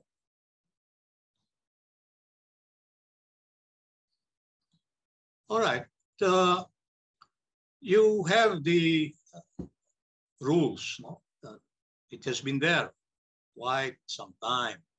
And we know that the rules govern the investigation of administrative complaints against lawyers by the Integrated Bar of the Philippines, Rule 139B. And Section 12 of the said rule is pertinent as it prescribes the procedure before the IBP, which I will not attempt actually to read here or even dwell on it one by one. No, that will not be possible given the time constraints. Now, let's navigate the process. This is how I will be able to explain the procedure. You know, there is a flow chart that follows that will be most helpful and as I put here, not at all time consuming. And we will understand how the process is initiated in the investigation of complaints against lawyers. Next slide, please. All right. I don't know if you can read this. I will try to grapple with my poor vision reading through this. I refer to this as the subway of the Commission on Bar Discipline procedure. By the way, if I recall correctly, the Board of Governors has renamed this Commission on Integrity and Bar Discipline. Okay, not simply Commission on Bar Discipline. So how is the case initiated? There are actually 3 points from where a verified complaint, which is required, a verified complaint may be filed. First, of course, it's the Supreme Court. You can file it with the Supreme Court. Second, you can file it directly with the Integrated Bar of the Philippines, the Commission on Bar Discipline. And then third, will be at the chapter level of the IBP. There are so many chapters all over the country, and we have 9 regions, each region having so many chapters. And the complaint there at that level is filed with the chapter secretary. And it is the responsibility of the chapter president to actually endorse the complaint to the Integrated Bar of the Philippines National Office, particularly the Commission on Bar Discipline. Now, let's look at what happens if the complaint is filed with the Supreme Court. And by the way, you take note of the word there or the phrase motu proprio. For the investigator lawyer, motu proprio, even without a complaint, even on the basis of anonymous complaint. And the Supreme Court, from what I know, actually designates the National Bureau of Investigation to investigate discreetly those lawyers reported to be misbehaving in exercise of their profession. Now, assuming that there is a verified complaint, there is an initial evaluation. And I exactly do not know which we are confident. It is simply the clerk of the Supreme Court and bank. Okay, because all disciplinary cases taken by the Supreme Court and bank. Now, what happens there? Well, if on the face of the complaint, there is really nothing, meaning no basis to proceed with the investigation, and it can be dismissed, okay? And the Supreme Court can order the dismissal. But if there is actually a basis to proceed, then it may be referred to the Office of the Bar Confidant. And the Bar Confidant actually recommends to the Supreme Court the next steps to be taken by the court. One, primarily will be requiring the respondent to file his comment or answer, verified as well, to the complaint. And then the court normally requires a reply coming from the complainant, all right? Then you may say, will there be a memorandum? You may ask, will there be a memorandum or will there be a hearing there? No. From my experience, my so many years with the Integrated Bar of the Philippines, both as a sitting governor and as the director for the bar discipline, Commission on Bar Discipline, and even as an investigating commissioner or investigating a member of the Commission on Bar Discipline, the Supreme Court, after the submissions of the parties to it, refer the matter for further proceedings to the Integrated Bar of the Philippines. Then it goes, of course, to the Commission on Bar Discipline, and how the president, on behalf of the Board of Governors, will endorse it to the commissioner, meaning the director of the bar discipline, and then it will be assigned to an investigating commissioner. Now, you see, there is a word here. Recommend. No, we will not go there first, because it has to go through, a step by step, as you will note from this chart.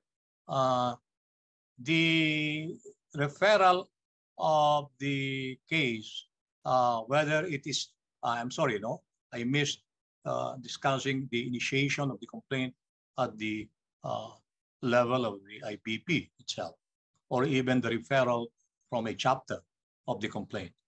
So it all goes to the Commission on Bar Discipline, and then even that the cases referred by the Supreme Court, they are referred to an investigating commissioner.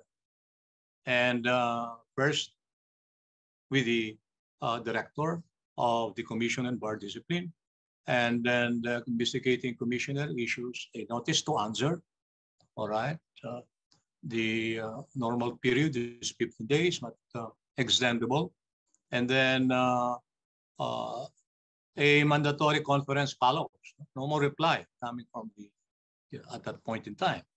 And then in the mandatory conference, again, like a pre-trial that we know, there can be stipulation of facts. There can be a definition or the limitation of issues as well. All right. And then after the preliminary mandatory conference, there will be a submission of the parties' respective position papers. All right. Then a period is given, again extendable, but look at that possibility that a clarificatory hearing may be ordered or directed by the investigating commissioner. Okay, and after the written submissions, after the clarificatory hearing, assuming there will be one, you go to the submission of the case for decision. It's not decision per se. It's more report and recommendation. All right. So there is this report and recommendation by the investigating commissioner to whom? To the Board of Governors. And it is the Board of Governors actually that will evaluate, assess whether or not there is basis to affirm, to reverse, modify the report and recommendation. There is no motion for reconsideration, by the way. That may be filed before the investigating commission. Okay. Then, if the Board of Governors issues a resolution, that may be the subject of a motion for reconsideration. Only once. Okay. Only once. The report, however, of whatever resolution of the Board of Governors is also recommendatory. All right. Take note that the one who has the final say, in this process is still the Supreme Court. Okay. So the report and recommendation of the investigating commissioner is recommendatory to the board.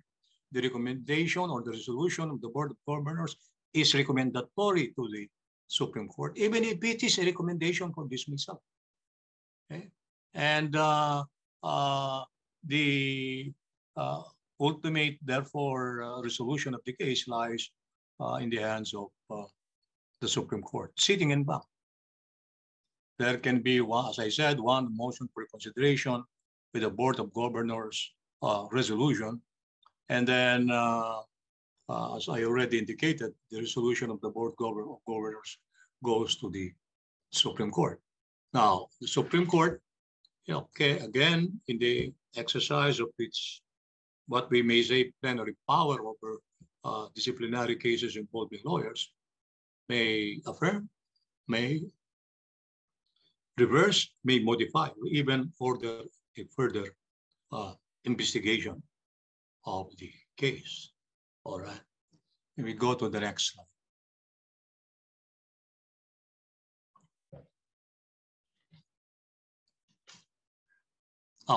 Before going into the problems of the procedure under Rule 139B and based on that flow chart that I had presented, it is not amiss here to state that there is a necessity for us to look into why is it that there is a need of imposing sanctions to the erring members of the bar. And here is a rundown very quickly. The purpose of a lawyer discipline proceedings is to protect the public and the administration of justice from lawyers who have not discharged, will not discharge or unlikely to discharge properly their professional duties to clients, the public, the legal system, and the legal profession.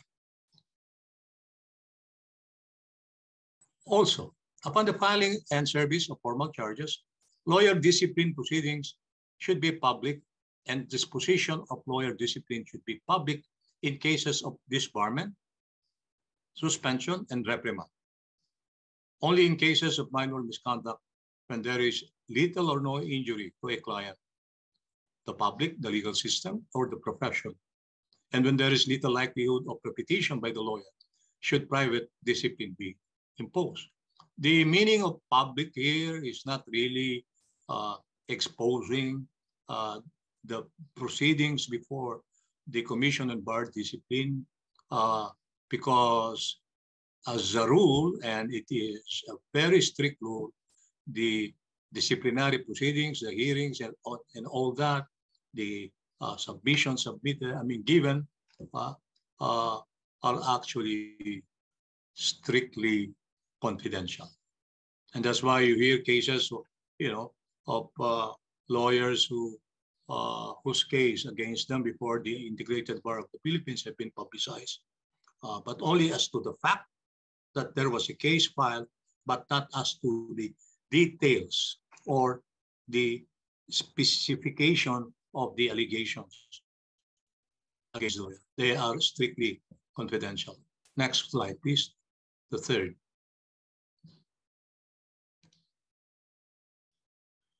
These standards are designed for use in imposing a sanction or sanctions, following a determination by clear and convincing evidence that a member of the legal profession has violated a provision of the code of responsibility of the oath, the lawyer's oath. Descriptions in these standards of substantive disciplinary offenses are not intended to create grounds for determining culpability independent of the code of professional responsibility. The standards constitute a model setting forth a system for determining sanctions, permitting flexibility and creativity in assigning sanctions in particular cases of lawyer misconduct. They are designed to promote consideration of all factors relevant to imposing appropriate level of sanctions in an individual case, consideration of the appropriate weight of such factors in light of the stated goals of the lawyer discipline, and consistency in the imposition of disciplinary sanctions for the same or similar offenses within and among jurisdictions. Okay, next slide, please.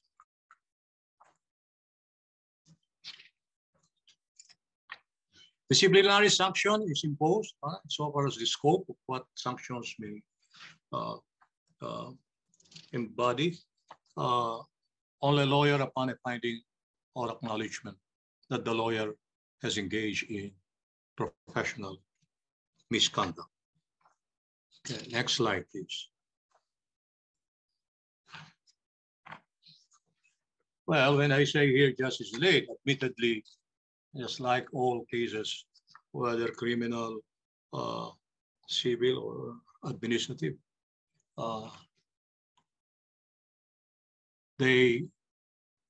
administrative proceedings against lawyers, disciplinary proceedings against lawyers,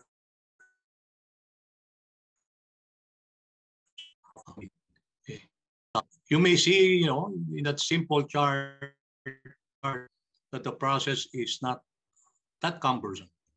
Okay, that is very deceiving, and I will tell you why in a bit. Significant that must be noted here is that it is the Supreme Court, as I already mentioned earlier, that has the last say on the case against a lawyer. Okay, so and then therefore you have to study closely and note how a complaint may be initiated, as I already explained, And as experience has shown, at least speaking from my own experience, all cases end up with the IBP for investigation and recommendation. Okay, so the investigating commissioner's report, as I already mentioned, is purely recommendatory to the Board of Governors of the IBP. No motion for reconsideration there. Now, let's go to the next slide. The Board of Governors deliberates ideally once a month. I put there in close parentheses, ideally once a month, when it meets to tackle business, meaning its main business as an association, as the National Lawyers Association of Lawyers. But this rarely happens, all right? They only meet once a month. The board only meets once a month. And the second part of the agenda are actually lawyer cases, cases involving lawyers. But you know, the first part of the agenda, the main business that have to be taken up by the board. And they take up the whole day already. At that point in time, there will be no more time for the board to take up the bar discipline cases. So imagine, if for 1 month, say 50 resolutions have been submitted for consideration to the board, there is a deferment in the cases. Then the next month, the 50 cases will again be added supposedly to the recommendations. Then the process goes on and on until the inventory becomes unmanageable. Okay, so I did mention that the decision of the Board of Governors is also recommendatory, and only one motion for reconsideration may be filed by either party.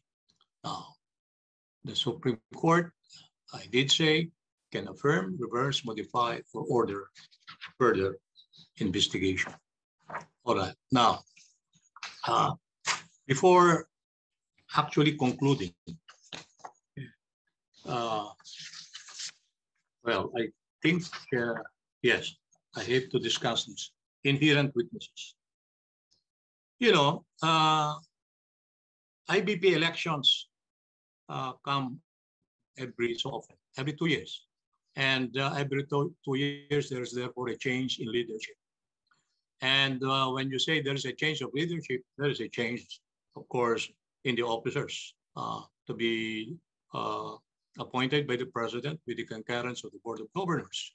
And that holds true for the investigating commissioners. So for all intents and purposes, an investigating commissioner has only a tenure of 2 years. All right. And if he has been assigned rather a number of cases, say 50 cases for 2 years, question is, will he be able to dispose of them in the 2-year period that he will be there as investigating commissioner? Or will he leave some of these cases to those who will be eventually appointed to replace him or her as investigating commissioner? See? So, and not only that, even the commissioner, meaning the director of the bar discipline, changes depending on what the leadership says, especially, of course, the president of the IBP, the national IBP. Then, as I did say already earlier, the backlog becomes unmanageable. Imagine meeting once a month, supposedly, but unable to meet. It will be good, again, from my experience, if the board will be able to take up, say, 100 to a maximum of 200 cases a year. Okay, but that is too presumptuous on my part. It is possible because the board, the national officers, the Board of Governors, they attend so many functions all over the Philippines, regional conventions, conferences, seminars, etc. And they don't have a quorum more often than not. Okay? They are unable to master a quorum. If they are unable to master a quorum, how can they make a decision? Not only that, at least during our time, and I speak during our time, we were assigned, say, the investigating commissioner submits his report and his or her report and recommendation, and a board, member of the board, a reporting governor is assigned certain cases, and he will be the one to report it out during the board of governors. That's how we deemed it wise to accelerate the process. Otherwise, if we will only be reading the recommendation and the records every time we meet, no, it will take forever. It will take forever. Now, again, based on what we did before,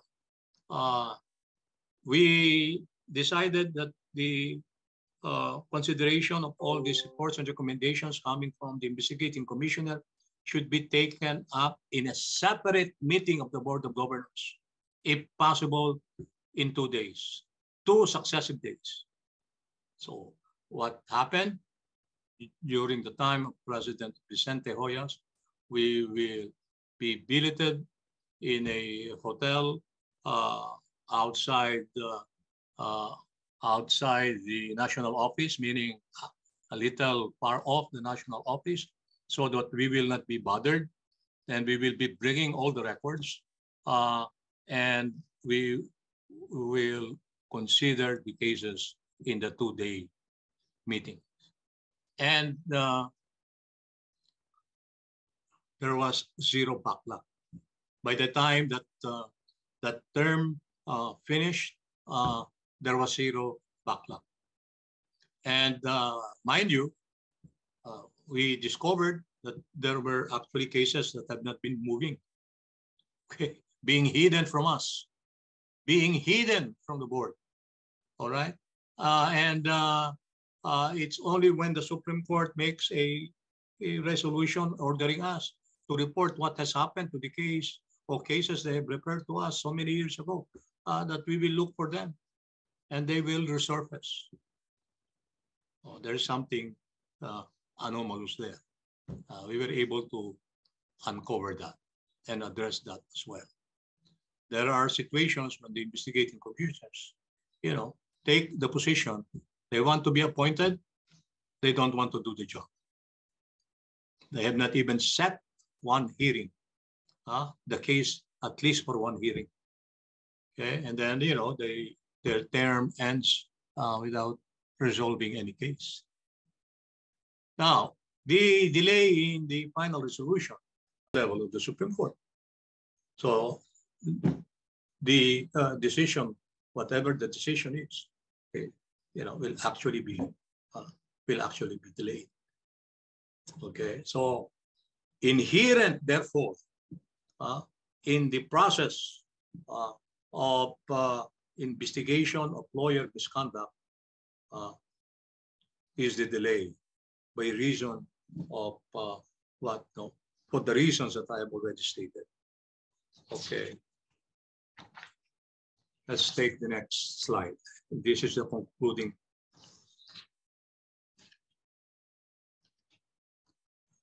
My simple take about all this is this. Okay. We all suffer. All stakeholders suffer because an errant lawyer, can still practice while his case is pending, because it takes, as I said, 2 years, 5 years, or even more. Not counting even the pendency, the time eaten up by the pendency of the motion for reconsideration. What about one who aspires, a lawyer who aspires to join the judiciary, who has no option but to wait for the final word of the Supreme Court on the case against him or her? He will not be given a clearance by the IBP, which is required when he applies and is required by the Judicial and Bar Council? Well, because that is a requirement, that the applicant has no pending administrative case against him or her. And you ask me, is there justice there? There is none. There is none. You see, you have to remember that one rule that governs the proceedings in the Integrated Bar of the Philippines, all disciplinary law proceedings against lawyers, is that even if the complainant withdraws the complaint, even if the complainant executes an affidavit of desistance, even if the complainant says that he or she was mistaken in filing the case because of misapprehension of facts, or he or she was misinformed of the alleged misconduct of the respondent, it will still be the Supreme Court who will say whether or not the proceedings and eventually a sanction may be imposed on him. So we don't talk of affidavit of desistance. We don't talk of withdrawal of the complaint here. That cannot be the simple basis of a dismissal of the complaint against a lawyer. All right. So I don't know if I captured what has been assigned to me this morning, but let me end again with how I started. You know, we have a system of justice that I hope we have an idea about.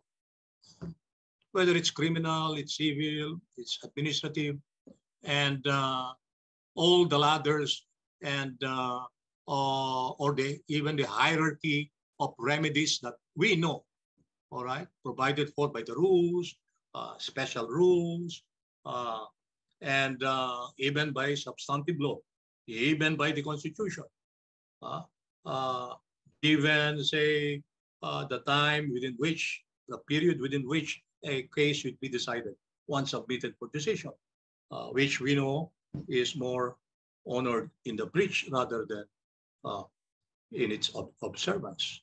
So where is justice there? Okay, the old saying, justice delayed is justice denied.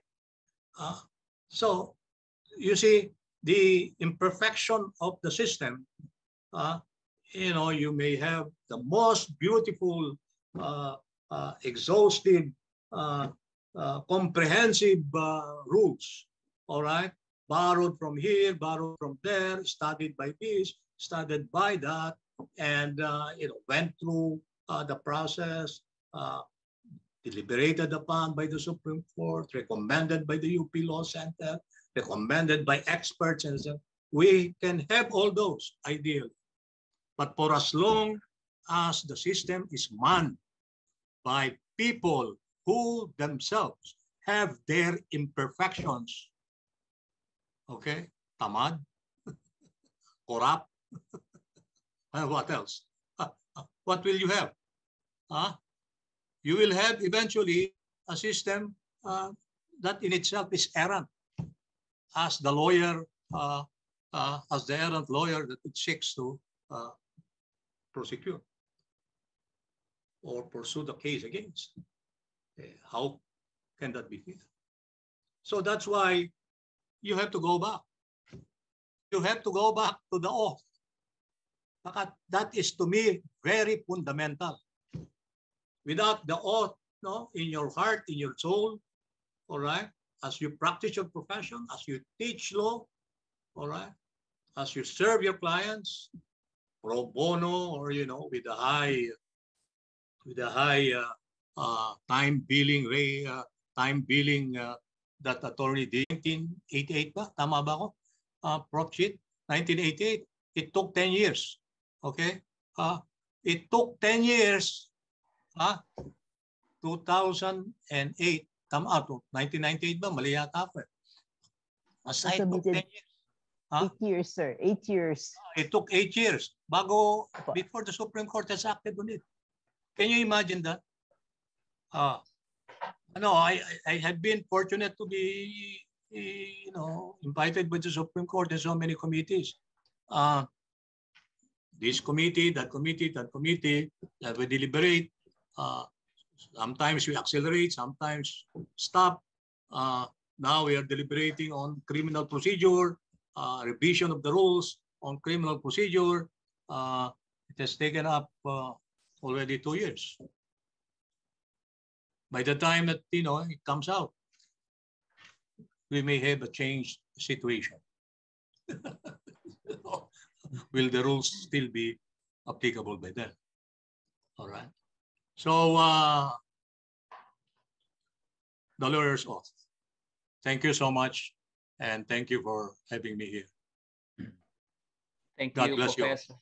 Thank you, Professor Ramon S. Esguerra, for discussing the rules of the Commission on Bar Discipline. For those who want to ask questions, please put them in the chat box. There will be a plenary session after our next lecture, which will be Perspectives from Law Firms and Legal Practitioners by Professor Roberto Dio, who is currently the Secretary General of the Philippine Dispute Resolution Center, Inc., and editor of its publication, the Philippine ADR Review. He has lectured and written several articles on ADR, particularly negotiation, mediation, and arbitration. He is a member of the committees that revised the PDRCI arbitration rules and drafted the PDRCI mediation rules. He is a regular speaker on mediation and arbitration seminars of PDRCI, the Office for Alternative Dispute Resolution, Construction Industry Arbitration Commission. Lectures on ADR. Litigation partner of the law firm of Castillo, Lamantan, Pantaleon, and San Jose, and sits in the board of trustees of PDRCI. Ladies and gentlemen, it's all welcome to talk on perspectives from law firms and legal practitioners, Professor Roberto Endia. Thank you, sir. Thank you, Arman. Good early noon to everyone, to all the participants, and to my fellow panelists, especially my former partner, Atty. Ramon Esguerra. That was a very good lecture, Mon, and I enjoyed it. But I would like to disabuse everyone's mind that my time billings are quite expensive. You're not. I would like to thank the UP College of Law for inviting me to today's webinar. Especially, I was invited by Professor Emer Banyas, who was our former associate in the firm, and my former colleague in the UP College of Law faculty. My talk today, can I have screen sharing, please?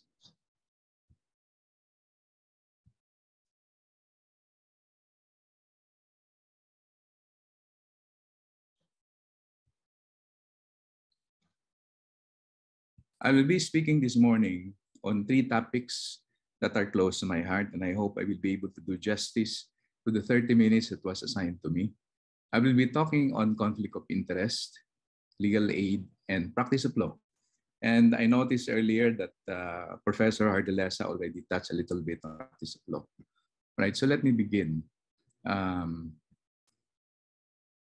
If you still remember your legal ethics, and for me, this was a refresher when I was assigned to speak at today's webinar.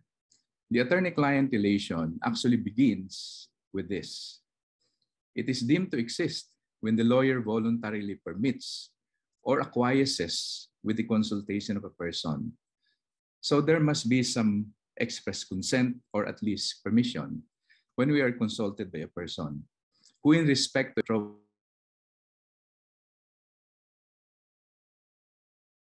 stands. So you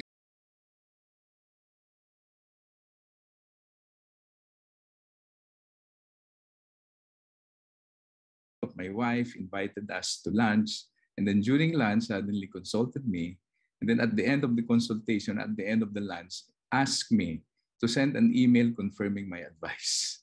So what I did was, when I sent the email, I made it very clear that he was not my client. Okay, so no formality or written contract is required, since the contract may be expressed or implied. It is sufficient that the advice and assistance of the attorney is sought and received in a manner pertinent to his profession. So you can see, beginning of the relationship is so easy on the part of the client, but on the part of the attorney, it is so difficult to terminate. In the case of Venteres versus Cosme, the Supreme Court said that a client has the absolute right to terminate the attorney-client relation at any time, with or without cause. So parang ano to, this is like a divorce with consent on the part of the wife or on the part of the husband, but without consent on the part of the other, pay the attorney's fees. So it's not the mere non-payment of our fees, but it should be deliberate. And the last is the lawyers elected or appointed to public office.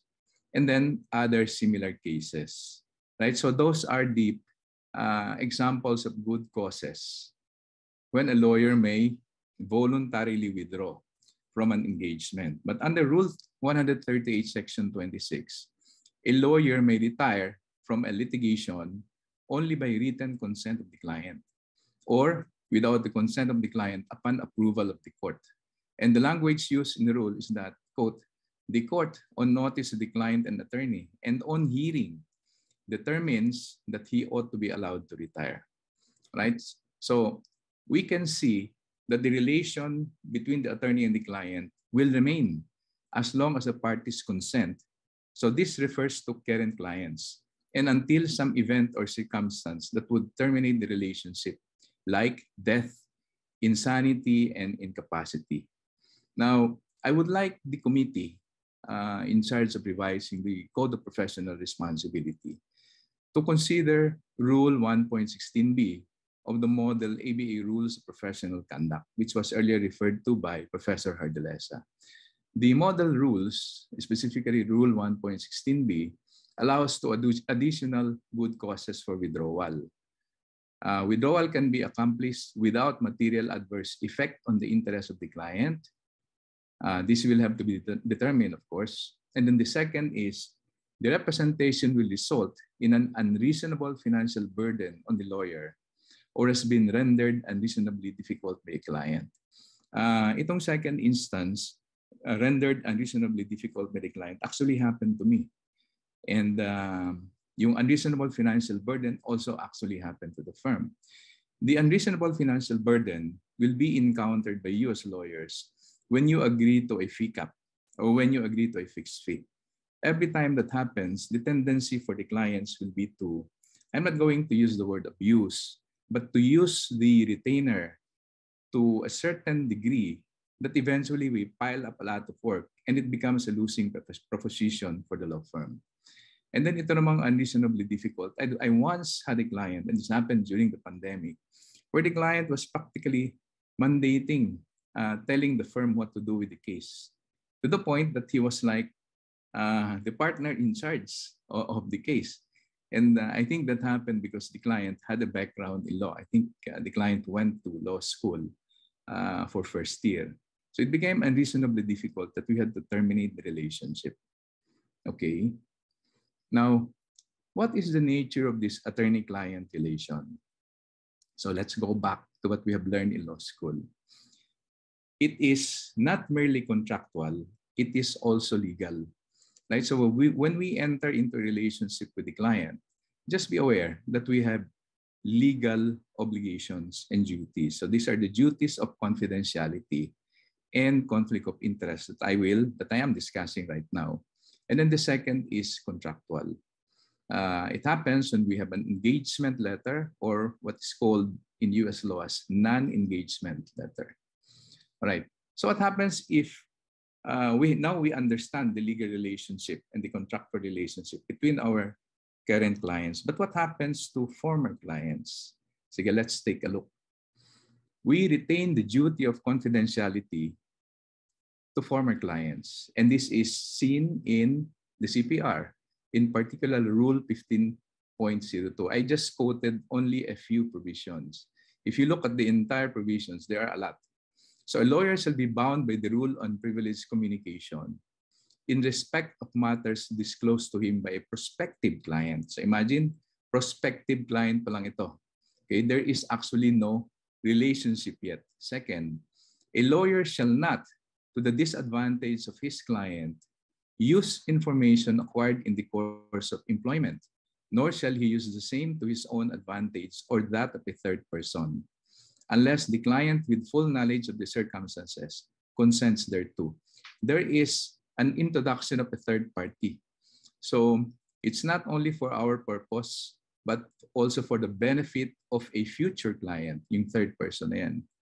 Now, the second duty to former clients is the duty to avoid the conflict of interest. Again, we will take a look at the present provision of the Code of Professional Responsibility. Rule 15.01 states, a lawyer in conferring with a prospective client shall ascertain as soon as practicable whether the matter would involve a conflict with another client. The description of another client here covers current clients and former clients, or his own interest, and if so, shall forthwith inform the prospective client. So here there is a duty of disclosure to the prospective client. And then the next rule, 15.03 states, a lawyer shall not represent conflicting interest except by written consent of all concerned, given after a full disclosure of the fact. So this is the principal rule on conflict of interest. That means we are not actually prohibited from representing conflicting interests, but we have to comply with two requirements. Number one is full disclosure of the facts to both clients, and then second, written consent of all concerned. Ano ibig sabihin nito? What does this mean? This means that we have to get the written consent of a former client. Right? So you can see that it is becoming much more difficult as we go deep into our discussion. The next rule states, 15.04, a lawyer may, with the written consent of all concerned, act as mediator, conciliator, or arbitrator in settling disputes. This one is different. And I actually had the opportunity to act as mediator between two current clients who are involved in a dispute. Of course, I had to get the written consent. I billed them both. And eventually, we were able to settle their dispute in 6 months. All right. Now, who are bound by the duty to clients? This may surprise you, but when a client employs a law firm, the client engages the entire law firm. Hence, the resignation, retirement, or separation from the law firm of the handling lawyer does not terminate the relationship. And my basis here is Supreme Court decision in Malbar versus Kraft Food Philippines, Inc. Next, where a lawyer is disqualified from appearing as counsel in a case. And then when we say counsel in a case, we can also include here counsel in a project or an engagement, anything. Because of conflict of interest with the law firm of which he is a member. So that means a member, or when we say member of the professional partnerships, that means a partner. Any member, associate, or assistant is similarly disqualified or prohibited from so acting. You can see the prohibition or the limitation by reason of conflict of interest actually trickles down all the way to the associate or even the assistant. I don't know what the meaning of assistant is. Probably it refers to an underbar associate. And here again, I'm citing a Supreme Court decision, Blandina Hilado versus David.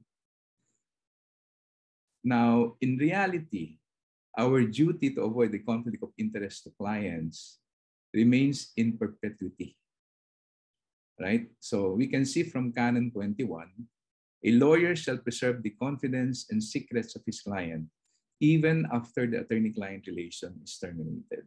So that's very clear. Even after the termination of the relationship, according to the Supreme Court, the lawyer is not justified in representing an interest adverse to or in conflict with the former client. So ito, very clear, former client. Ibig sabihin, we have terminated the relationship with that client because the client's confidence cannot be divested by the mere termination of professional engagement.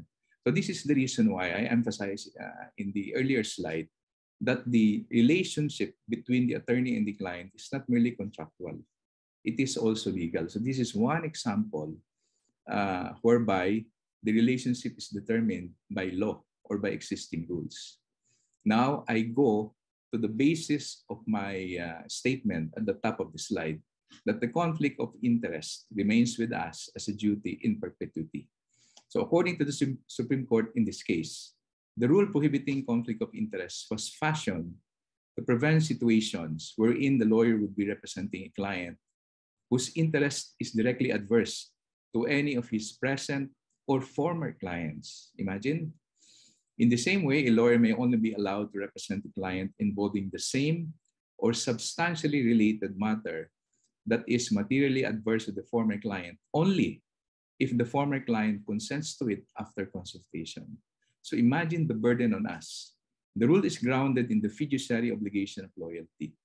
So how can we be loyal to a former client? The former client is no longer paying us on retainer. All right. Throughout the course of a lawyer-client relationship, the lawyer learns all the facts connected with the client's case. So this is the assumption, including the weak and strong points of the case. Knowledge and information gathered in the course of the relationship must be treated as sacred and guarded with care. It behooves lawyers not only to keep inviolate the client's confidence, but also to avoid the appearance of treachery and double dealing. For only then can litigants be encouraged to entrust their secrets to their lawyers, which is paramount in the administration of justice. The nature of that relationship is therefore one of trust and confidence of the highest degree. All right, let's go to the second part of that quotation. Canon 17 of the CPR provides that the lawyer owes fidelity to the cause of his client and shall be mindful of the trust and confidence reposed on him. His highest and most unquestioned duty is to protect the client at all hazards and costs, even to himself. Now, ito na yung sinabi ko, this protection is perpetual and does not cease with the termination of the litigation, nor is it affected by the parties ceasing to employ the attorney and retaining another, or by any other change of relation between them. It even survives the death of the client. That is the case of Tulio versus Buhangin. So this is a reminder to everyone that at present, unless we modify the CPR to limit this, that is the status of our duty of conflict of interest to our former clients. Now, there are 4 tests to see if there is a conflict of interest. And again, this came from a case. If acceptance of a new relation will prevent an attorney from full discharge of duty of undivided fidelity and loyalty to the client, or invite suspicion of unfaithfulness or double dealing. So you can see here, the key word is suspicion. So that means it's in the eyes of the client.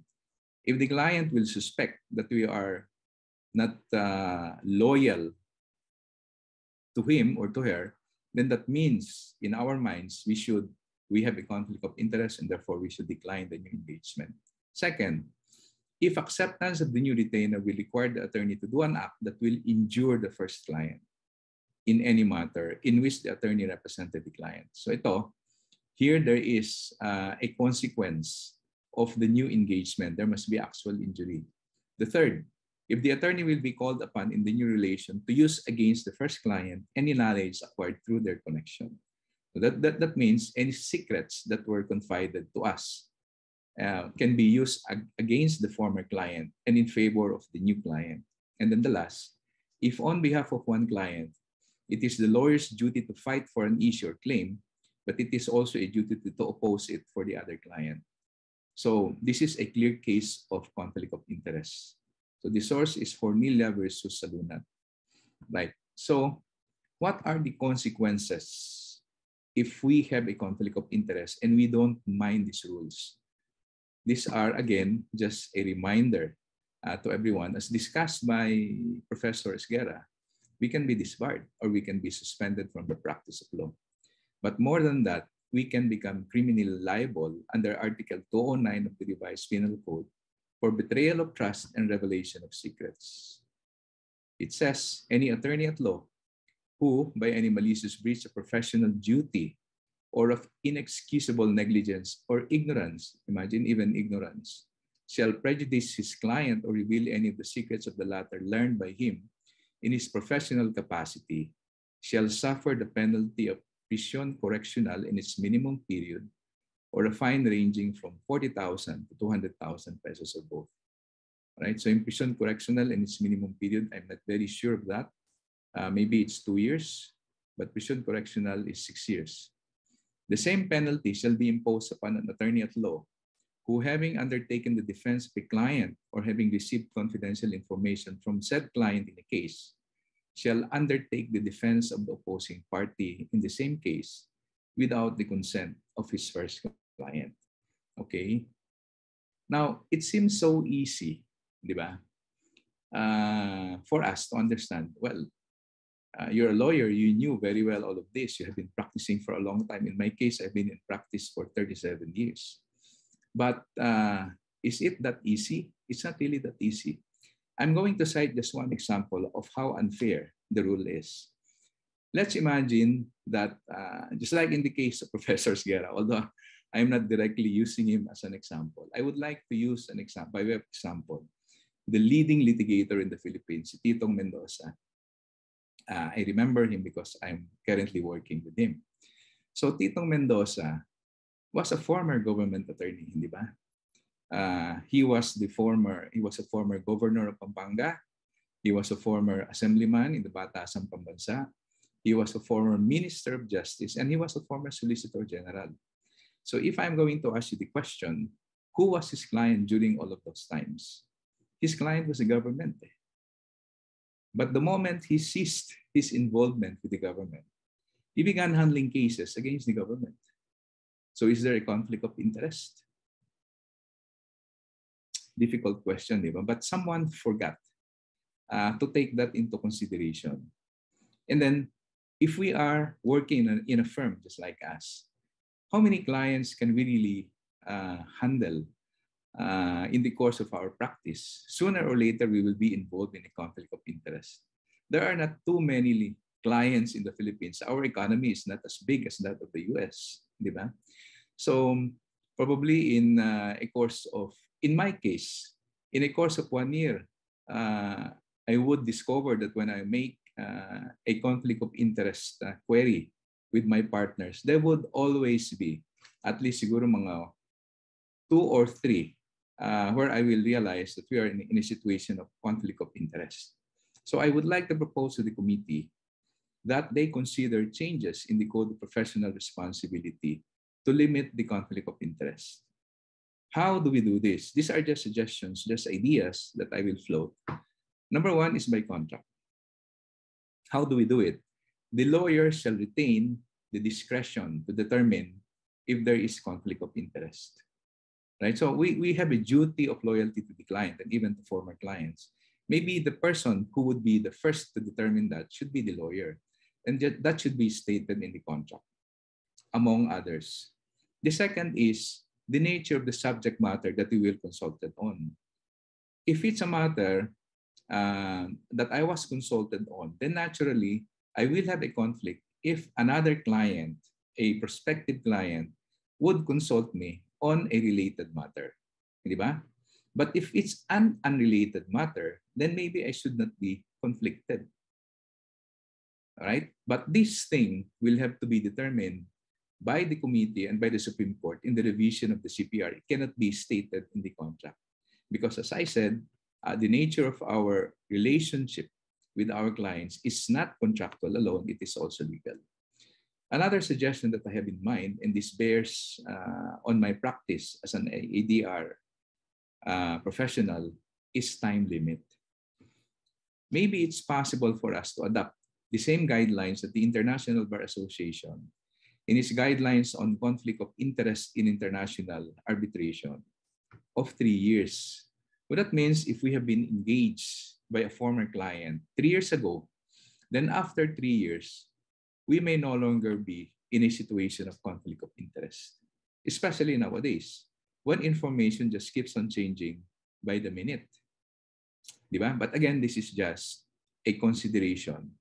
Instead of being in a perpetual state of conflict of interest. And then the next one is a duty of disclosure to the new client, and this one is already existing. Just notice to the former client. All right? So we don't have to get the consent, just notice. What do I mean?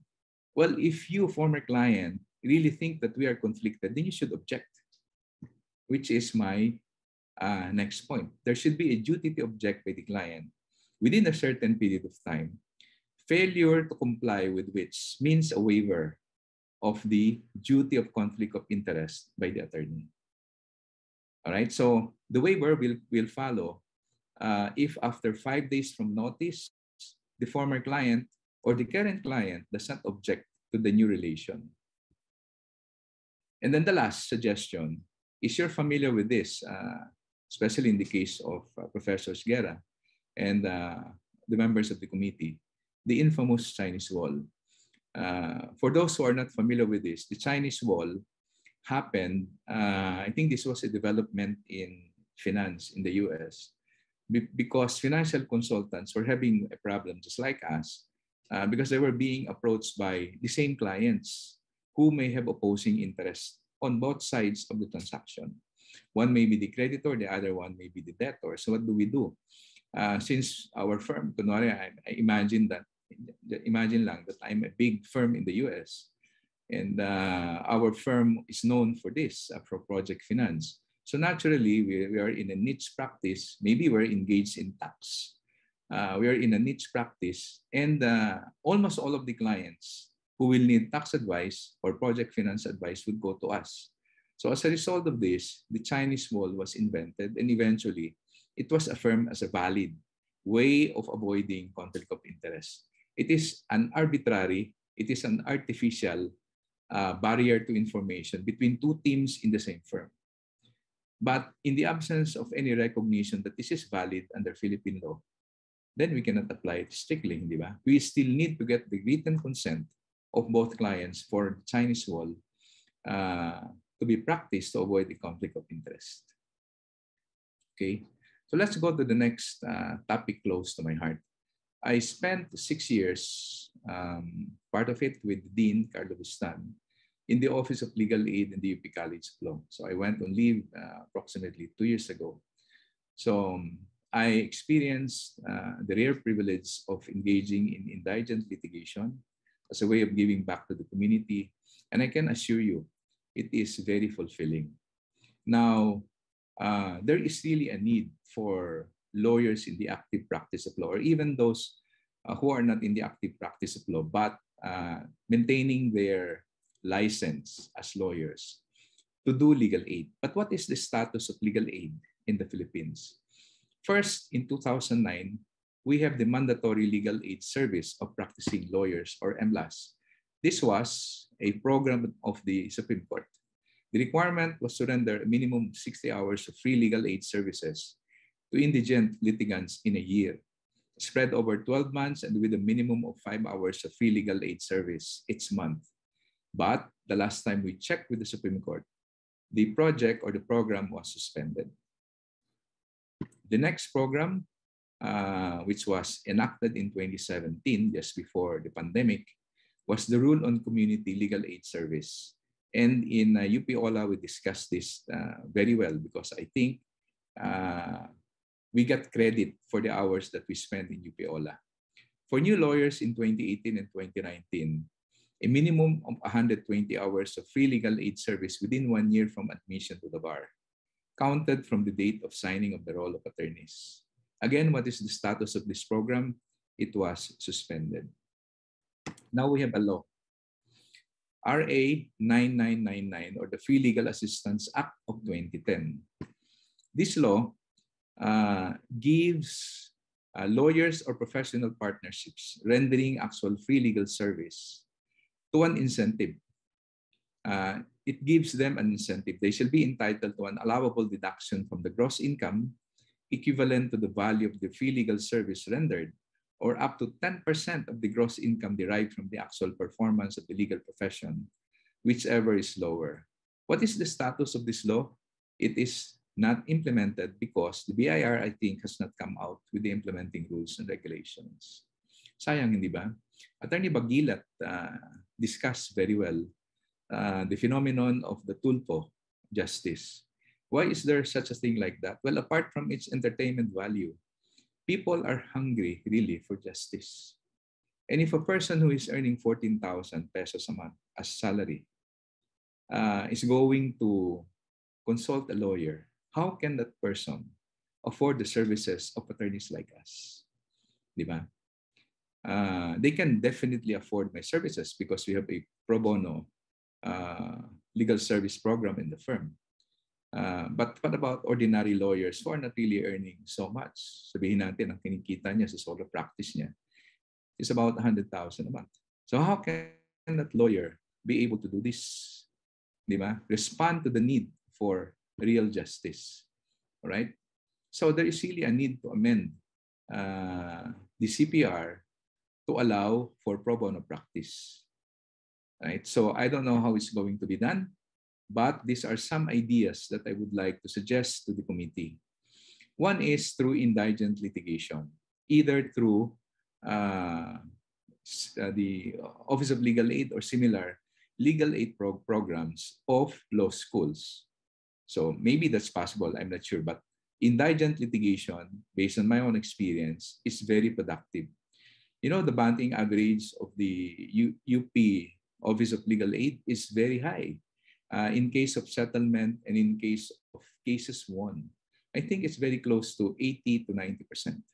So if indigent litigation is very successful in the case of the UP College of Law, why not encourage it with the IBP, for instance, with the law schools, with other institutions? So that means we need to set up an Office of Legal Aid where people can walk in and then avail of voluntary legal services.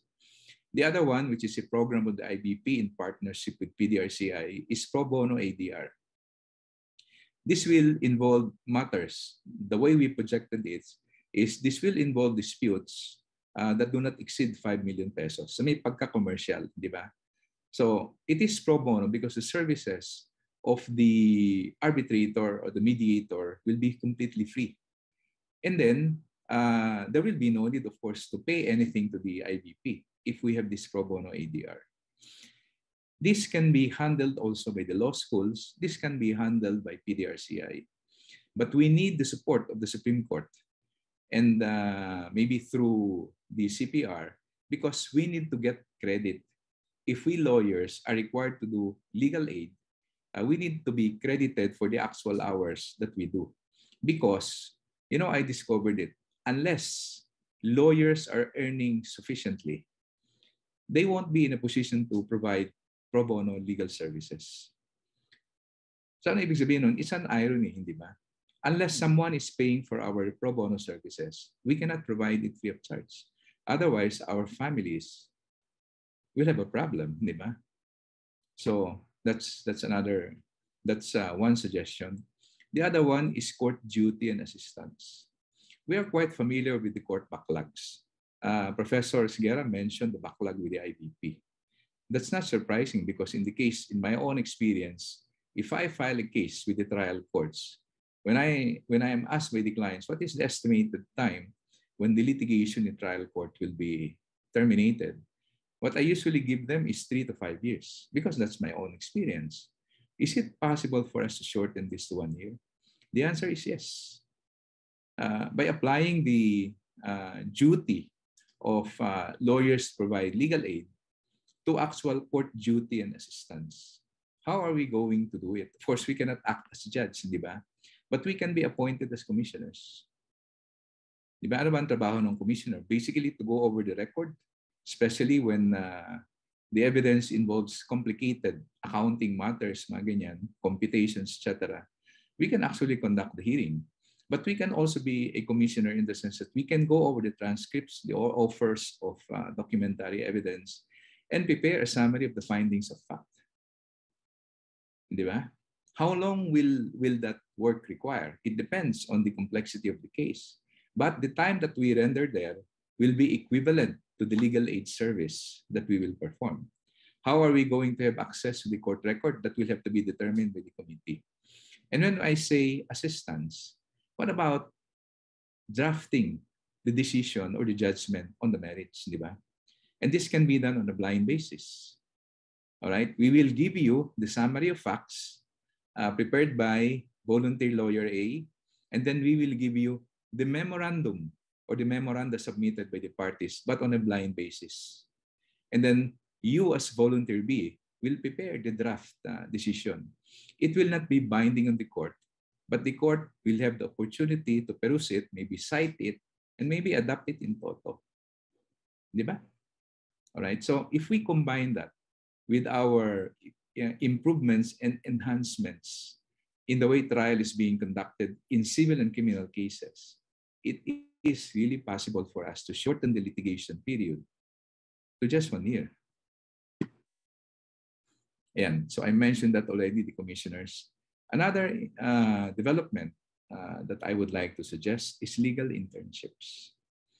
Okay, so what is legal internship?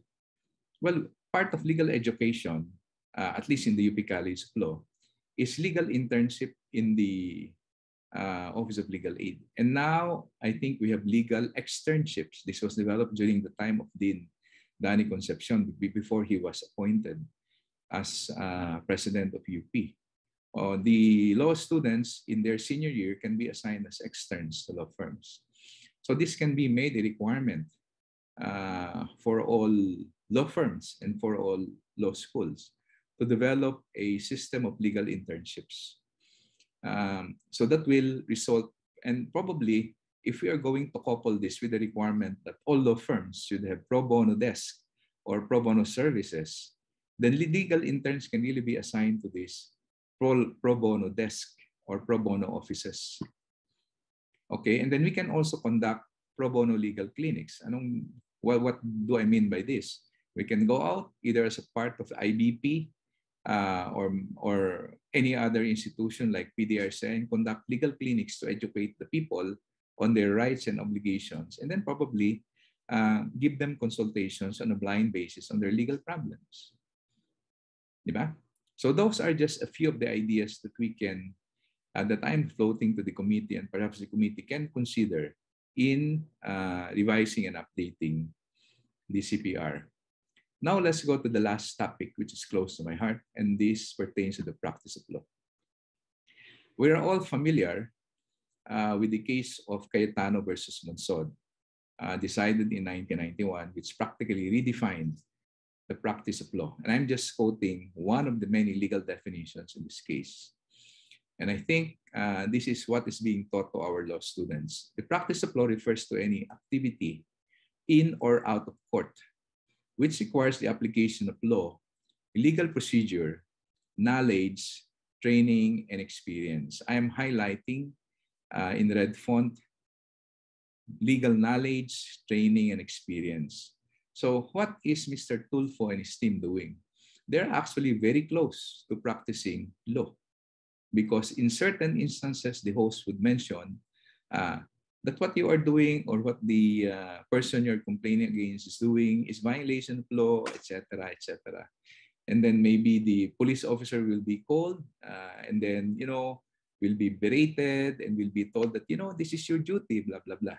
I don't know if Mr. Tulfo has a legal background, but among his team or among his staff are lawyers.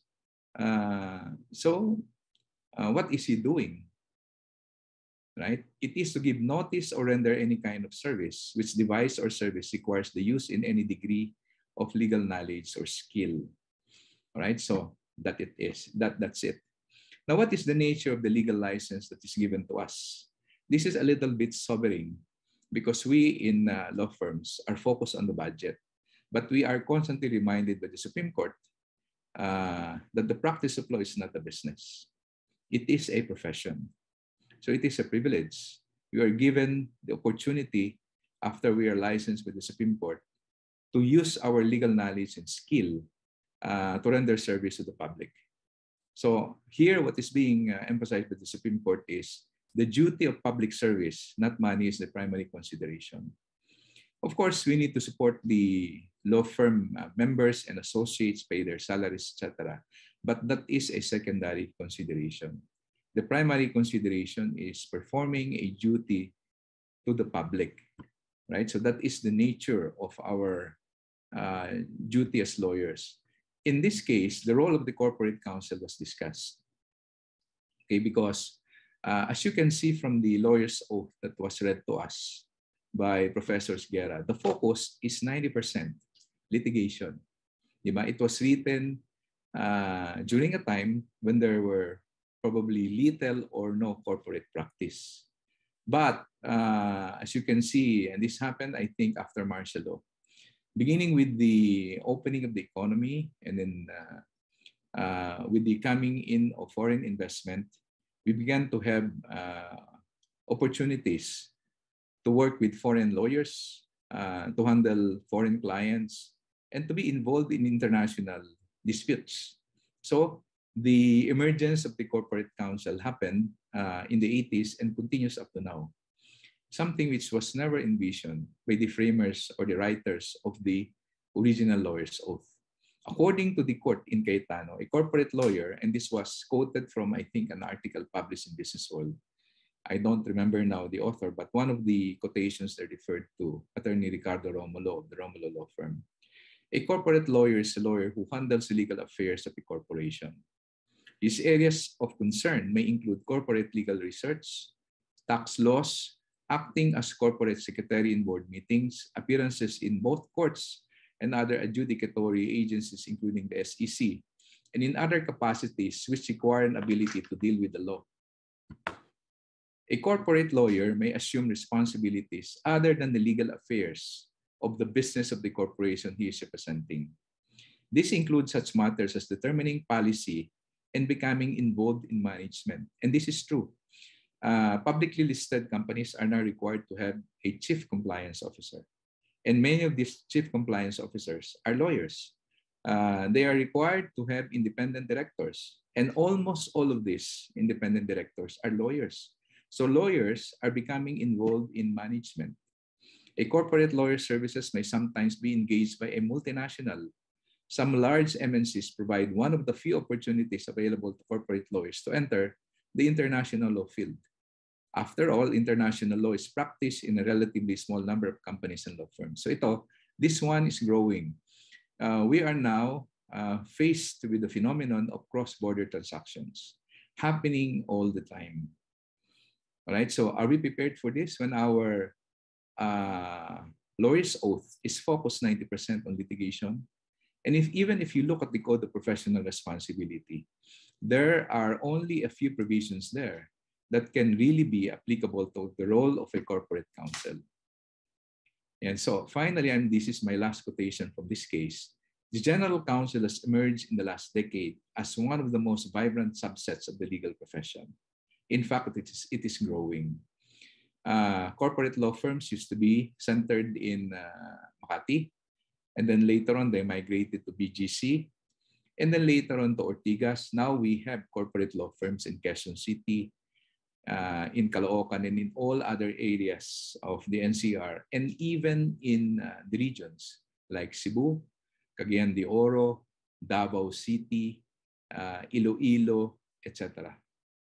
The corporate counsel, here ang nakalagay dito, but I guess this is bears responsibility for key aspects of the firm's strategic issues,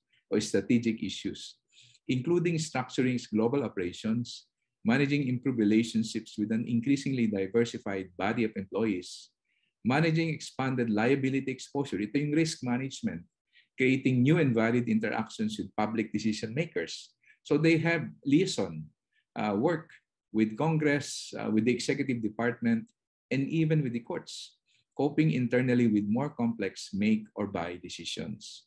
So you can see it's a combination of management role and the role of a lawyer. So that is the current reality. Is this now reflected in the CPR? No, it's not. So we have to redefine the practice of law. And these are just a few ideas that I have in mind. Number one is to update the CPR to conform to Cayetano versus Monsod. That was 1991. All right. Our revised rules of court, which embodied the first code of professional responsibility, was enacted or became effective on January 1, 1964, a long, long time ago. The Code of Professional Responsibility, as reminded to us by Professor Jardeleza, was approved by the Supreme Court and became effective on June 1, 1988, or 34 years ago. Tagal na, hindi ba? That's more than a generation. So it's really timely to update the CPR. But if it will take another 8 years or a decade for the new CPR to be approved by the Supreme Court, then maybe the committee members should be more forward-looking and anticipate this possible delay. Okay, the second is law partnerships. I have nothing against law firms masquerading as partnerships. But we have a proliferation of law firms, kuno, in quotation, that are not actually registered partnerships. Ano ang result? We don't know what kind of animal they are, especially in-house law firms. You will see an enumeration, a list of names, attorneys A, B, C, D, E. Are they really a partnership? Because there are only two ways of practicing law here in the Philippines. One is solo. The other one is through a firm, which is through a professional partnership. Then why do we have those? Hindi ba? And then how do we deal with law firms in government corporate offices, in government corporations? Paano sila? So there is nothing in the CPR. There is nothing under the law. There is nothing in jurisprudence to govern the relationships. Let's go back to the conflict of interest situation. Let's imagine I'm a government corporate counsel in the OGCC. What happens if I leave that office? Will the rules on law firms apply to me? Right? So hindi masagot yan. So I'm just suggesting that the CPR maybe can be amended so that it can become, so that we can have a clear rule that will apply for firms that look like partnerships but not in reality partnerships, and those who are in public service as government attorneys. And then another idea that we can consider is registering foreign attorneys. This is a hot issue because there was a move to allow foreign lawyers to practice in the Philippines. And one law firm I know is very interested in this, and that's QT, Sumbing Torres, because they happen to be affiliated with a big law firm, Baker and McKenzie. But if we look at other jurisdictions like Japan, Singapore, Hong Kong, and Korea, they have registered foreign attorneys. I cited those Asian countries because we are in Asia. I don't know what's happening in other jurisdictions. In the US, they don't have this. They have foreign lawyers, but they are not practicing as foreign lawyers. They're working basically as associates in a firm. So what can registered foreign lawyers or foreign attorneys do in the Philippine context? They can handle international law. Philippine law will still be practiced by Philippine lawyers, so there is no reason for us to be worried about that. But if we have registered foreign attorneys, imagine how vibrant the practice of law in the Philippines will be. Di ba? Can you imagine, for instance, in the law firm of Bleslo, where Professor Esguerra is a managing partner, he will have Koreans, Japanese, Singaporeans, Hong Kong lawyers as registered foreign attorneys. In our firm, we can also have the same. And ano yung result nun? We will have referrals coming from international clients, and our lawyers will be exposed to international practice. What is happening right now is we are just doing basically what we are doing now, which is what? We are inbreeding. And you know what happens when we are inbreeding? Di ba? Mutations happen. So it's endless. The development of our law is not at par with developments internationally. And I experienced that in the case of ADR. Right? So I'm being signaled to end my part. So sige. So the last that I will be talking on is artificial intelligence in law practice. This was mentioned earlier, I think, by Professor Jardeleza. Just very quick.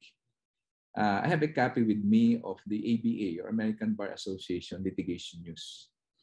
And there was a recent decision in Florida by the Florida Supreme Court barring the use of application-based legal assistance because it amounts to unauthorized practice of law. The case is Florida Bar versus TIKD Services LLC, or Limited Liability Corporation. I will just read very briefly the facts. The defendants, a Florida-based limited liability company and its CEO, operated a website and mobile application that provided assistance to drivers who received traffic tickets. A driver could create an account on the defendant's website, agree to the defendant's terms of service, and upload a picture of his or her ticket.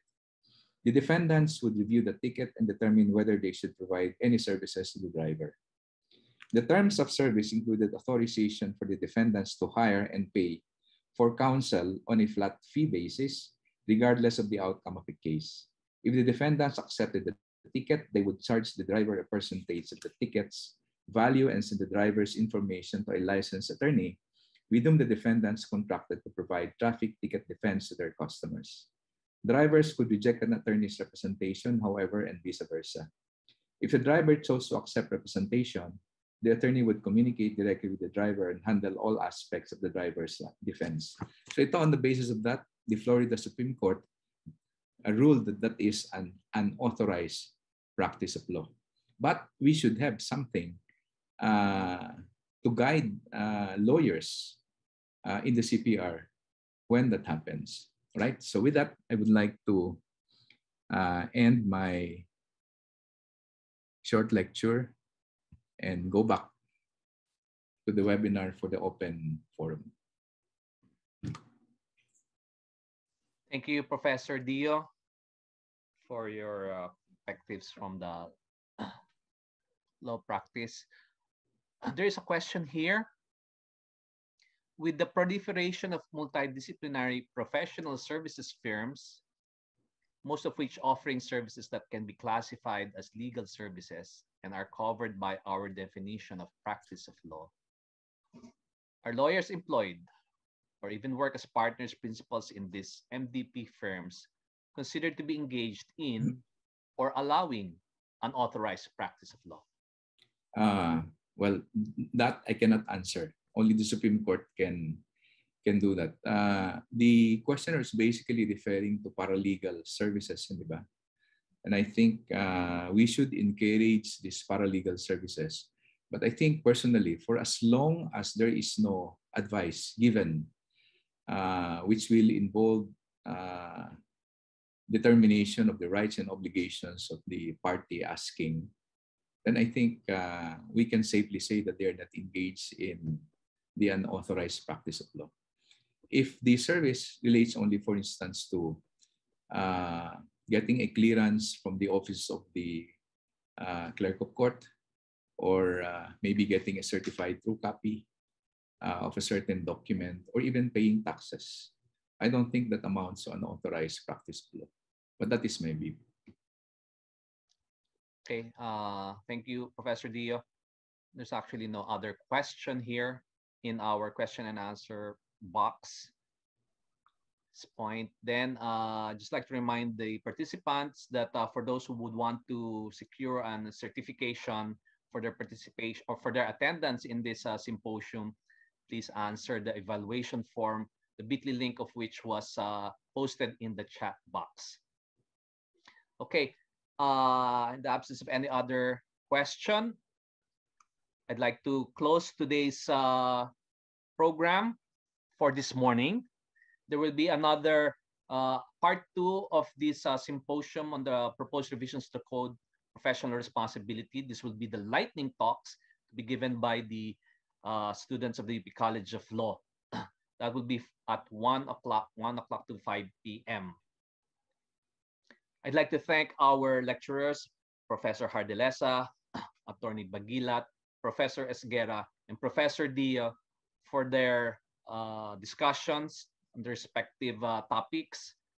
And I'd like to thank those who attended today's session for your contributions also. I also like to thank our director as well as Dean Vistan for their participation this morning. All right, it's almost 12. Let's meet again at 1 o'clock. Thank you to everyone. Thank you. Thank you. Thank you.